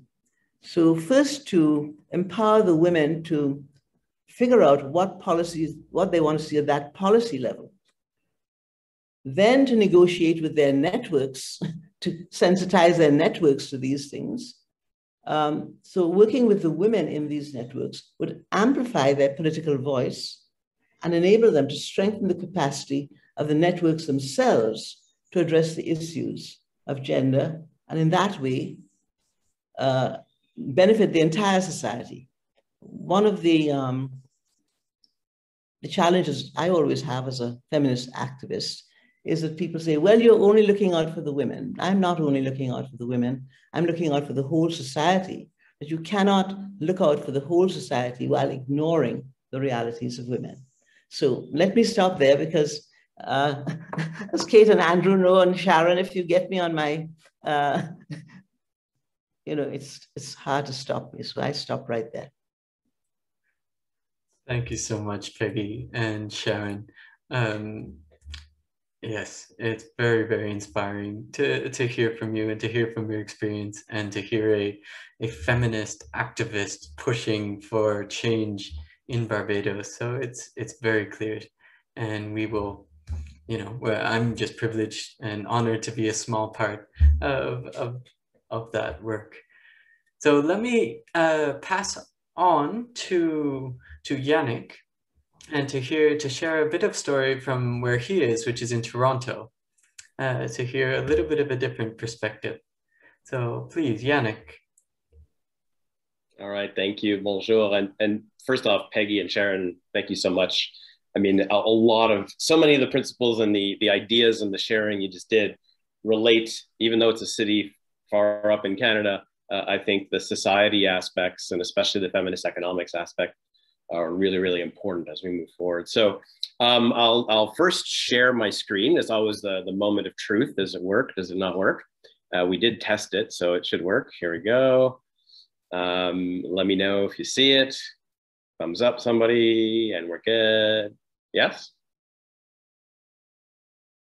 All right, excellent, thank you. Yes, thank you. Yes, so bonjour à tous. My name is Yannick Beaudoin. I'm a Director of Innovation then for Ontario and North at the David Suzuki Foundation.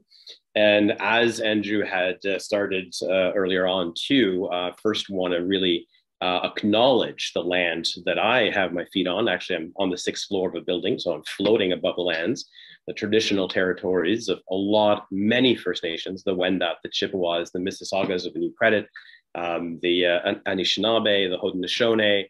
So this area, these lands were rich in culture, rich in wisdom, rich in knowledge. And I'll definitely touch upon that as we present a little bit today. I also take a moment to acknowledge my own father's traditional lands, which from the Algonquin Nation of Kitigan-Zibi, near what is called Ottawa today. I'm taking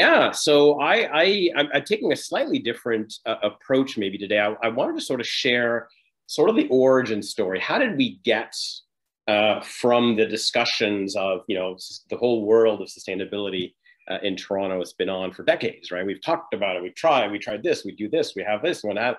So what was it now that led to this moment where that powerful visual, the story that the donut can tell, has now connected with some of our decision makers, also in community and all that. So I wanted to start a little bit off with some fun facts, get a bit into the landscape, the social landscape, the cultural landscape of Toronto, move into a little bit of the donut experience so far, and then leave you as well with the challenges. And these are challenges I've noticed. I'm not saying they're the challenges for everybody, but just what I've been noticing in that space. So I also wanted to put a winter picture up there because, of course, Toronto being where it is, spends a lot of time in the dark and in the winter, but we still have a lot of fun with it. And I also want to just mention, I myself am not from Toronto, I'm from Ottawa. And so there's an ongoing Ontario rivalry. We have the way better hockey team in Ottawa, so we won't debate that with any Torontonians on the line. And yeah, and just a little bit of ways of background for myself. I'm an economist and a geologist originally. My main academic background was in geology out there in the world. I spent about a decade in industry. I know, extractive industry. Oh no, Yannick. And then into the UN system. And now about 3.5 years ago, moved back to Canada after 15 years away. And am now in Toronto for the David Suzuki Foundation, which is one of Canada's biggest environmental organizations. So some fun facts about Toronto. It has the title, I guess, of a megacity in North America. It's the 4th largest metropolitan area in North America. It's got 3 million people in the city itself, 6 million in the greater area. In 2019, it was the top of the crane index. So the most construction cranes in the metropolitan area in North America. So I don't know if it still holds that title. I don't know if that's good or bad, just saying, fun fact. It's also the most tree covered. I didn't even know that until recently. The most tree covered urban area in North America, or mega city urban area in North America. So that's some little fun facts to get us started. Where did we start on, let's call it the journey towards donuts, new ways of thinking about the economy, all that kind of work. And that really started about 3 years ago in town halls. We went out and asked people. We simply asked things like, what is the purpose of the economy? And when we got no answers, well, at least I didn't get any answer. It was very fascinating. And these were a lot of town halls in the Toronto area by chance. And so then I would ask the question again, what would you like the purpose of the economy to be? And then stuff started flying on the walls, white walls were filled, all kinds of conversations were happening all over the place. And this was kind of where we, as a foundation, kind of got inspired. How do we help bring about some of that reimagination? How do we help align the expectations people have for an economy with the actual act of having an economy? And so, as I said earlier, the starting point isn't new. It's not a blank space that we're starting to fill. It's not a blank canvas. Takaranto is an area, pre-colonialism, which is filled again with wisdom, experience, knowledge. And we have to recognize that all these nations prior to about 400 years ago, ecologically speaking, were well in the donut. All right, there was no idea that you would operate beyond the relationship you had with nature. And I'm using the past tense here, very acknowledging that it isn't the past. This still exists today. It is still active today. There are vibrant communities today. And this is an important source of teachings that we have to start listening. And so again, when we're thinking about sustainability in Toronto as a new thing, it isn't new. It's new in the sense that for the last few hundred years, we've now had to deal with something that wasn't here for millennia and millennia before.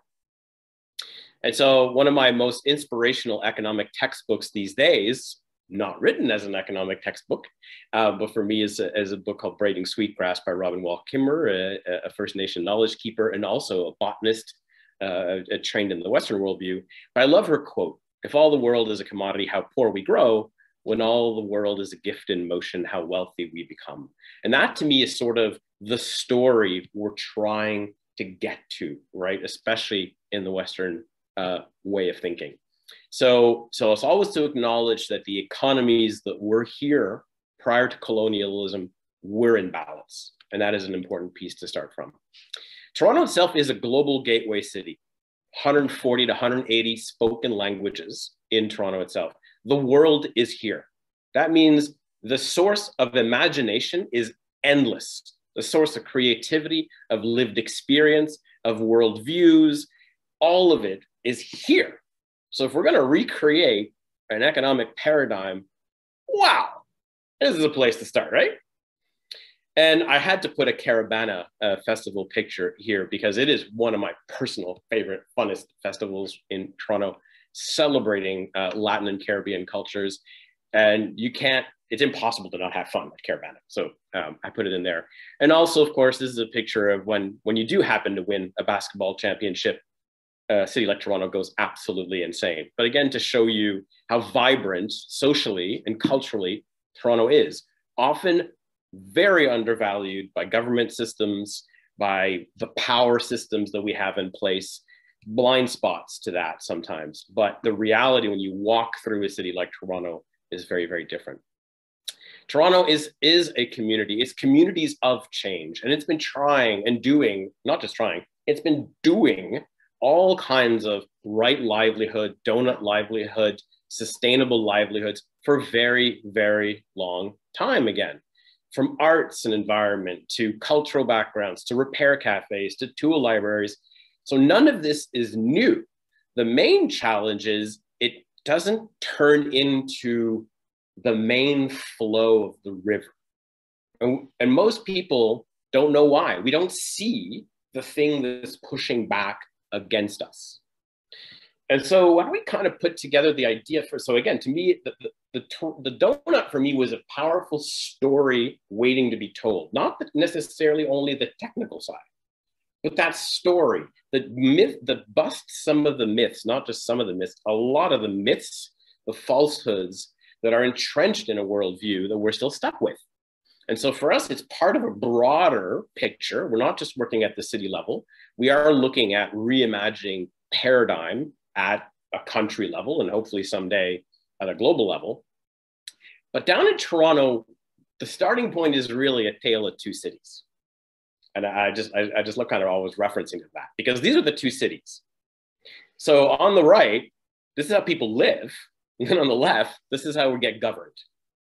And that's the challenging, that's the blind spots that we don't always see. You can walk through a lived experience in Toronto and the systems, the governance, the economics that doesn't see that and yet is still the predominant operating way of doing things. And so when we started to work with Deal on these issues, and Kate and I kind of go back to Shoemaker College is where I met Kate the first time. This to me was one of the most important parts, right? The identities that decision makers have. We often think decision makers are just decision makers, they're politicians, they get elected, they're senior city staff, but no, right? Every individual has a complete mix of all these identities. And how do you surface the more intuitive and emotional identities rather than the overly relying on the technical, brain-oriented, data, quantitative, academic? Peggy was having a nice, before this we were talking about academia, it's great. And so that to me was the most powerful landscape, the place we have to put some saplings in and let them grow. And so in Toronto, yes, we've gone through some processes already, a few great workshops, a teaser way back in January last year, and then moved into kind of a more proactive. We have a champion city councillor, Councillor Layton, who's just been on this for so long. His father is a very well-known, was a very well-known politician in the federal landscape on moving into these spaces of social equity and environmental equity. And so that's what started, that's what's in progress. And the kind of the next steps going forward on this are now more to link not just the city government system, but how do you start bridging and creating new, more participatory decision-making processes with community itself. And sort of like Amsterdam's approach to the coalition, we're going to start to put those little pieces into play as well, and hopefully have that not just as an engagement piece for city government, but actually part of city governance. And again, I'm not saying that any of this is new, right? There are moments in time where the things we've been doing for a long time suddenly come into play and get absorbed. And I do feel, but I would never want to use the word COVID and opportunity in the same sentence, but for lack of English possibilities, there is an opportune moment in time. Systems have been so disrupted that there's an appetite to not just analyze something differently, but to actually do different. And when it comes to things like policy process, we could do it pre-COVID style, or we could do it post-COVID style, whatever post-COVID might look like. And again, this is where these processes, these ways of sitting around a table together and not just using data to, like research reports to analyze the city of Toronto, but the actual lived experience of people around that table, beyond their professional roles only, also as them being residents of a city, being part of the diaspora of the city. But some of the challenges, I guess, and these are things, again, personal opinion, my experience only, very selfish of me, but I'm just kind of relaying what I've noticed. And it's not just with Toronto. My UN life was very much facing or noticing the same challenges. And these are things that perhaps where some of the deeper questions have to come about. Shifting from an entrenched way of thinking and doing is very difficult. And that's not going to be a technical narrative that can change that. It really has to get back into writing, creating, and telling new stories together. And that's hard, right? It moves right into the same kind of dissonance that we feel. Decision makers want something different, but taking that leap into the unknown, right? How do you do something differently? Well, take a risk. Risk. Fear, right, is a huge challenge. How do you overcome fear? How to authentically invite and embed diverse worldviews. I mean, we like in Canada to talk about it. We like to politically, oh yes, we must do this. We have reconciliation, we have that. But as soon as you get into a deeper closed room conversation about recognizing that all worldviews are equally as valuable, that's a difficult one. So that's still a big challenge to help get out of the old thinking, to start embracing the fact that, well, that old thinking was only based on half of one worldview, right? A couple hundred white guys that look like me. How do we now start to recreate these systems based on recognizing all lived experience, context, and worldviews? Very difficult. And that kind of led to that, who knows if Einstein actually said this, there's all kinds of conspiracy theories that he didn't, but we're still stuck as decision makers, as influencers, even in change enablers, in change enabling or the environmental sector, our charities. We want something different, but to take that leap to do it differently is still a challenge. We remain programmed to stick with the familiar. And so those are our key challenges that are really out there. There's many more, I'm sure. And those challenges for me are also the source of opportunity, obviously, because I think if we can deepen the questions, and again, the donut becomes a visual pathway into those deeper questions. We all want to be in the donut. We all want to be sustainable. I mean, I have not met somebody yet, corporate or not, who wakes up in the morning saying, how can I screw the world more today? How can I create more pollution? How can I create more climate change? No one that I've ever met wants that. Well, maybe one ex-president, but who knows? That is where the opportunity then lies. How do we get deeper into, okay, we've been trying it for 30 years one way, 40 years. Maybe it's the way that's the challenge, right? How do you now turn the pathways? How do you connect with wisdom holders from, again, different worldviews who do literally have, could do this differently. How do you create relationship? How do you move from the quantitative to the qualitative? And although it's still very, very challenging in the Western way of thinking, I think the cracks are in the wall. And I think we're starting to see the ability to move into those space, not preach, not be prescriptive, but really create those co-innovation spaces. So thank you from our founders. Wow, thank you so much, Yannick. Very well done. Thank you for sharing all these insights, for the challenges that you're seeing in Toronto. And as you said, bringing in from the United Nations, from your, what was it, your geology background, oh no, and more. So thank you very much for that. So here we are. We have another few moments and one last piece on our overall agenda, which was the plan to show a little bit of what this document is in terms of the consultation and to announce how it's going to be working. So let me share my screen one last time. And actually no, let me change my plan, which is not something you should do right in the middle of a webinar. But I wanted to, why don't I just take us straight to the document? which is, of course, you can see I have far too many tabs open as always. And here we can see is this consultation document that I showed. This is a screenshot that I snagged for the presentation moments ago. It's, as I mentioned, it's hosted on Google Docs. And the purpose of this methodology is, once again, it's a handbook for practice, building on the previous methodological guide. And given that it's in Google Docs, I guess just a few housekeeping / caveat notes.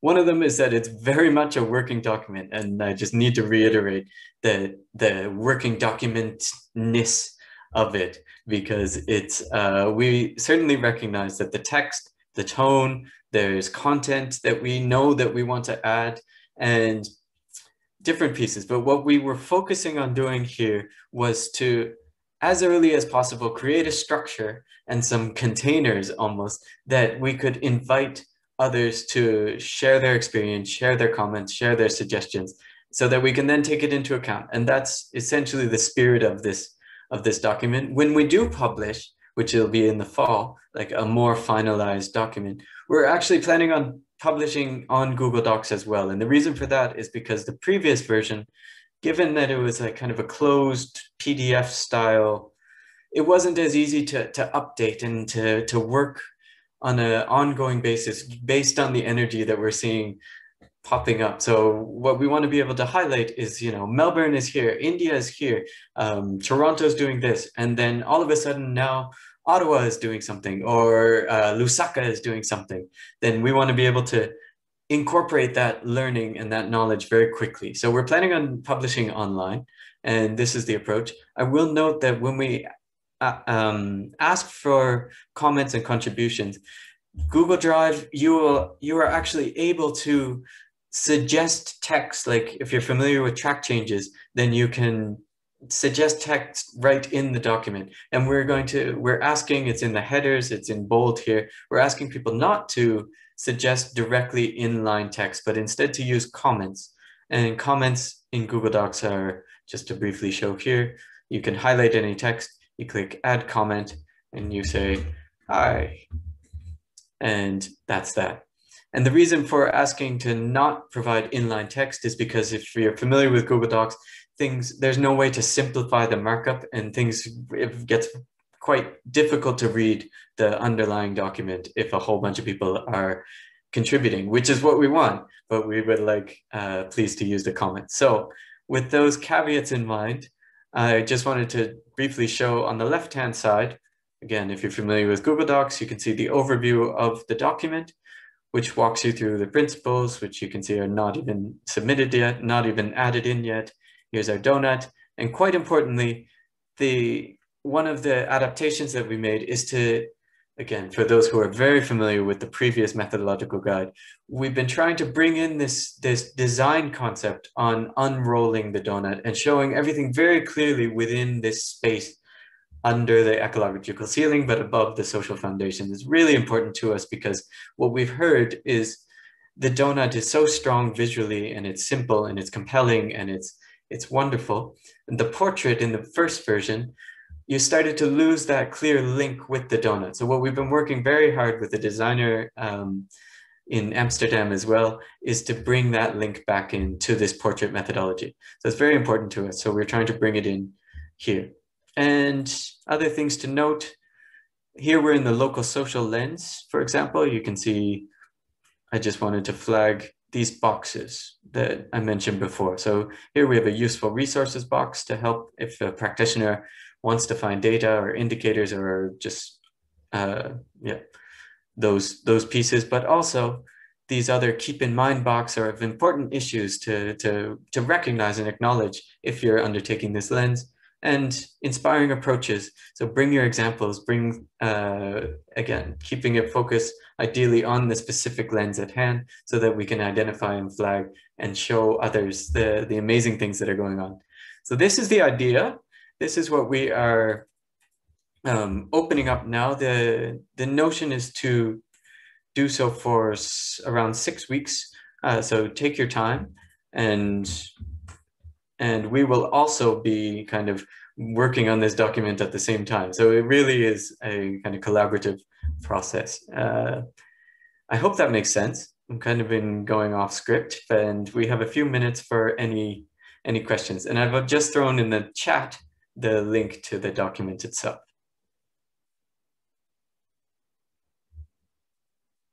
So I will, in the meanwhile, if we're waiting for any questions to come in, I would love to invite Kate, if you have any comments or anything that comes to mind to follow on from that. Just to say that this has really energized me today. I have to admit, I haven't had my breakfast yet today. I got up very early this morning to add some new details into the slides I was presenting. And I'm sitting here with an empty stomach, but with an extremely full head and heart, and feeling very energized by this. It's why Deal exists. It's why we created an organization, so that we could create tools that we put out into the world in the commons, knowing that there are incredible change makers everywhere who will say, that looks useful to what I'm doing. I'm going to pick it up. I'm going to adapt it to my context, and I'm going to run with it. And we just heard two brilliant examples of that this morning. So it's very affirming for us with this work, and highly energizing just before we go off on summer holiday as an organization. Deal is going to go quiet for August. That's why we wanted to put this document out so everybody could engage with it now. I just want to say one thing, that the framework that we're presenting now is around cities and places and towns and neighborhoods and communities and countries. It's very much a place-based framework. And I know that some people are also interested in saying, how can we take these concepts and bring them to business, bring them to the world of companies? And that's a huge area of interest. I want to flag it up now because it's also the area where Deal feels the most risk of greenwashing, which I'm sure everybody can understand, right? Some big companies would love to stick a donut on their website, say, yeah, we're doing the donut, and then it gets discredited for everybody. So until now, we've been very tight, actually very, very strict with businesses. We've said there's a tool on our website, if anyone wants to look at it. It's called When Business Meets the Donut. Any company in the world is welcome to use it. It's a tool for internal reflection. So you go inside your company and you sit and you reflect. What you cannot do, and what no company can currently do, is use the donut in its website, in its marketing, in its public presentations. We put that in place, and it's very, very strict, I know. And the reason is to protect it so that we only open it up when we're ready to open it up. I'm delighted to say we have just recruited our first ever business and enterprise lead, who's going to be joining our team in September. It's somebody fantastic who's going to do this so well and open this up with such brilliant care. So if anyone's interested in thinking about how this relates to business, and of course, anyone working in place, it relates to business because there's businesses in every place, please hold off from using it now. Wait and see what happens when we start opening this work up, because we're going to make some really great tools that invite business in with a high bar. It's going to be challenging for some companies. We invite business in to explain how business is going to transform to be part of the regenerative futures that we're aiming to create. So that's what I wanted to share. And I've just massively enjoyed this webinar, and the one that we held yesterday evening for people more based in the Americas in another time zone. This is, as Andrew said, the launch of a co-creative and consultation process for this document. It's just going to be the second version of the document. It's never going to be finished. It's going to get richer and better and smarter and wiser through all the ongoing experiences. So if you're sitting here thinking, I want to be part of this, we haven't even begun, then what you may begin now will probably influence the third version of this document. So think of it as a rolling, flowing process. So let's get to work. Let's create the second version. Let's bring in everything that we can think of and have learned so far. And let's just make this more valuable and a richer experience for all the work that we all go on to do. It's just lovely to be part of this very big team work. And it's moments like this, I think, yeah, thank you, Zoom. Thank you, world, for enabling us to work with incredible partners around the world in real time. There are gifts of online working, and this is one of them. So thanks so much. Ditto, ditto. Well, on that note, there's not really much more to say. Besides to thank all of you for joining. Thank you, Zeenat. Thank you, Mohak. Thank you, Willow, for sharing your experiences. And actually, we do have 4 minutes. There's one last thing that I can ask. Those of you, if you are comfortable with taking a picture, as a screenshot, as a memory of this moment, then I would be very happy to snag one of those. So if you could turn on your cameras, that would be wonderful, and we could get a recollection from this time here together. The launch of the consultation, which once again we have never done before. So it's all new, it's all an experiment. So 1, 2, 3. Okay. What I need to note is that I've just realized there are 2 pages. So, and none of you know who I can actually see. So we need to take another one with me on my second page, if that's okay. So at the count of 3, I'll just do one more time. And thank you very much. Cheers, that's perfect. Thank you. Very well. Well, thank you. I'm also incredibly inspired. I did manage to have breakfast this morning. So I have a full belly and a full head and a full heart, and just everything is full and inspiring. So thank you all for being a part of it. I bid you adieu. Bye all. See you. Bye guys. See you next time. Bye-bye. Thank you.